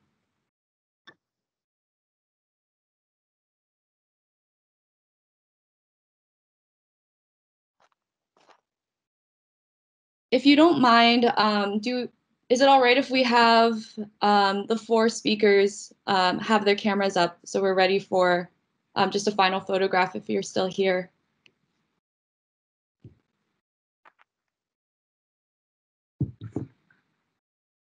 If we could turn on the cameras.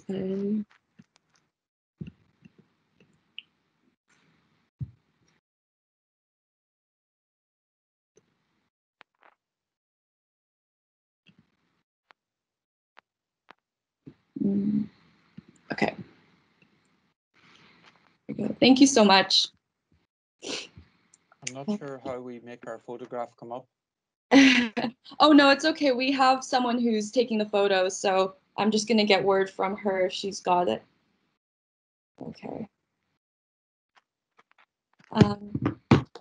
Okay, thank you so much. They got the photos. Sorry, 1 second. So we are missing Dr. Owen DeBarra. I don't know if he's still here. I don't think he is, but okay, so we'll just get a quick screenshot if that's all right. I'm sorry for taking so much of your time, but we'll just make this as quick as we can. But thank you again for being a part of our night. So I'm just going to take a quick photo right here. Okay, 1, 2, 3. Please. Thank you. Have a great night. Well done, Elisa. Well, also before I forget, I just wanted to. I'm going to send an email later out. We would love to give you just a small gift for taking the time to be with us today. So you'll probably hear from me very soon. Just a quick email so we can get an address that is most convenient for you to get that sent out. Thanks, Elisa. Well done. A great evening. Thank you so much. Super job. And well done, Sam. Probably get all of us comfortably in Beaumont Hospital on Monday morning, 8 o'clock. Thanks very much again, Elisa. It was a great event. Really enjoyed it. Oh, thank you so much, Dr. Clear. I really liked your talk. Hey, Owen, we can get you back to general surgery. It's okay. We'll take you back. No, you don't have to go to ENT. Sold ENT students. I'm sold. All right. Thanks again, guys. Really enjoyed it. Cheers, guys. Have a great evening. Well done, Lisa. Thank you. Okay, and if we could get the winners up. So the first one that was announced was, I believe, Leona Ward. Are you still here with us? If you could turn on your camera. I'm not sure if she's here. Okay, then is Haley Mulvaney here? No? Yeah. Oh, there we go. Okay. Hi. Hey. So we'll take a photo with you and Professor McComb-Walsh, if that's all right. Okay. Professor McComb-Walsh, do you mind turning on your camera? It's a lot of technical stuff this year. Let me just confirm. Okay.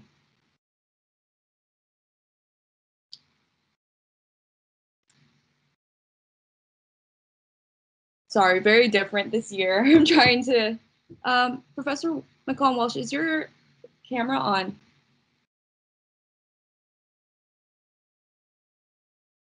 I'm not sure if you can hear me.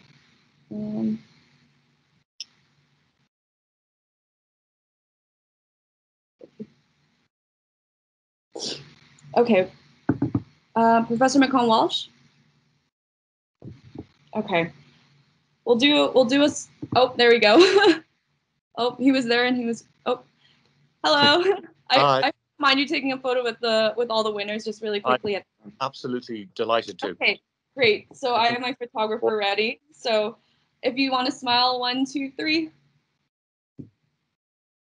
Great, thank you. Thank you, Haley. And then next we have the winners of the Harold Brown Anatomy Quiz. Are you still here with us? If you are, please turn on your camera so we can get a nice photo. Hello. Hi. Is Natalia here?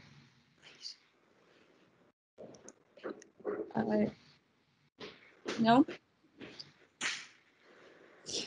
Okay, I'll just turn off my camera. I think it's harder for them to get photos. But so if Natalia is not here, I'll just get Professor McComb-Walsh. Do you mind just turning your camera on again? I'm sorry. Not at all. Delighted to. Okay, so, all right, say cheese. Smile. That's great. Thank you. And congratulations to you guys. Yes, our first online Harold Brown. That's it's a great accomplishment. Thank you very much. Have a good night. Thank you. And then we have the runners up so Marin, Clement, and Rahi. Are you still with us? Hi. Okay, so we'll wait for everyone else to get their cameras on and then we'll just take a quick photo.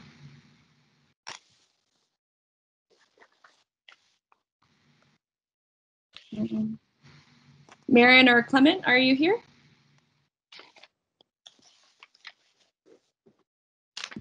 It might be a solo picture. All right, that's fine then. I haven't heard from them. So, Professor McComb-Walsh, do you mind taking another photo? Not at all. I'd be delighted. All right.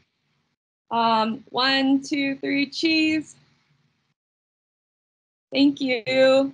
Congratulations. Thank you for coming tonight. Thank you.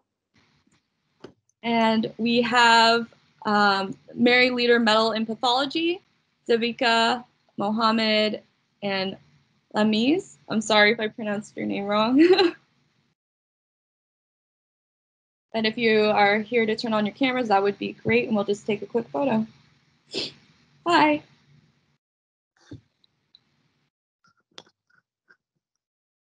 Wonder if your 2 other team members are here. I don't think so.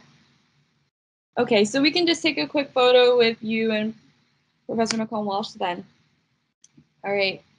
Congratulations. Let me. Okay, 1, 2, 3, cheese. That's great. Thank you. And then finally, we have Mohammed, the runners up for the Mary Leader, Mohammed, Hashim, and Cassandra. Are you guys still here? Hi, Cassandra.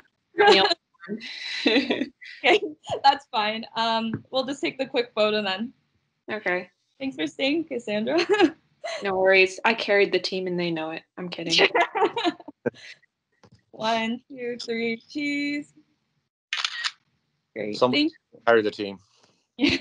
Yeah, no, the real ones who carried it aren't here, so I can cut now. Thank you. Yes, thank you. Okay, and Biological Society, if you're all committee members who are present, are you able to turn on your cameras and we'll just take a quick committee photo? A rarity, seeing everyone. Okay. So Neha, are you good? All right. Rachel, your camera's black. I don't see you. Is that everyone? Okay. Good? All right. Okay, everyone smile. Okay, great. Okay, thanks everyone. Congratulations, night. An absolutely amazing job this evening. You were so professional.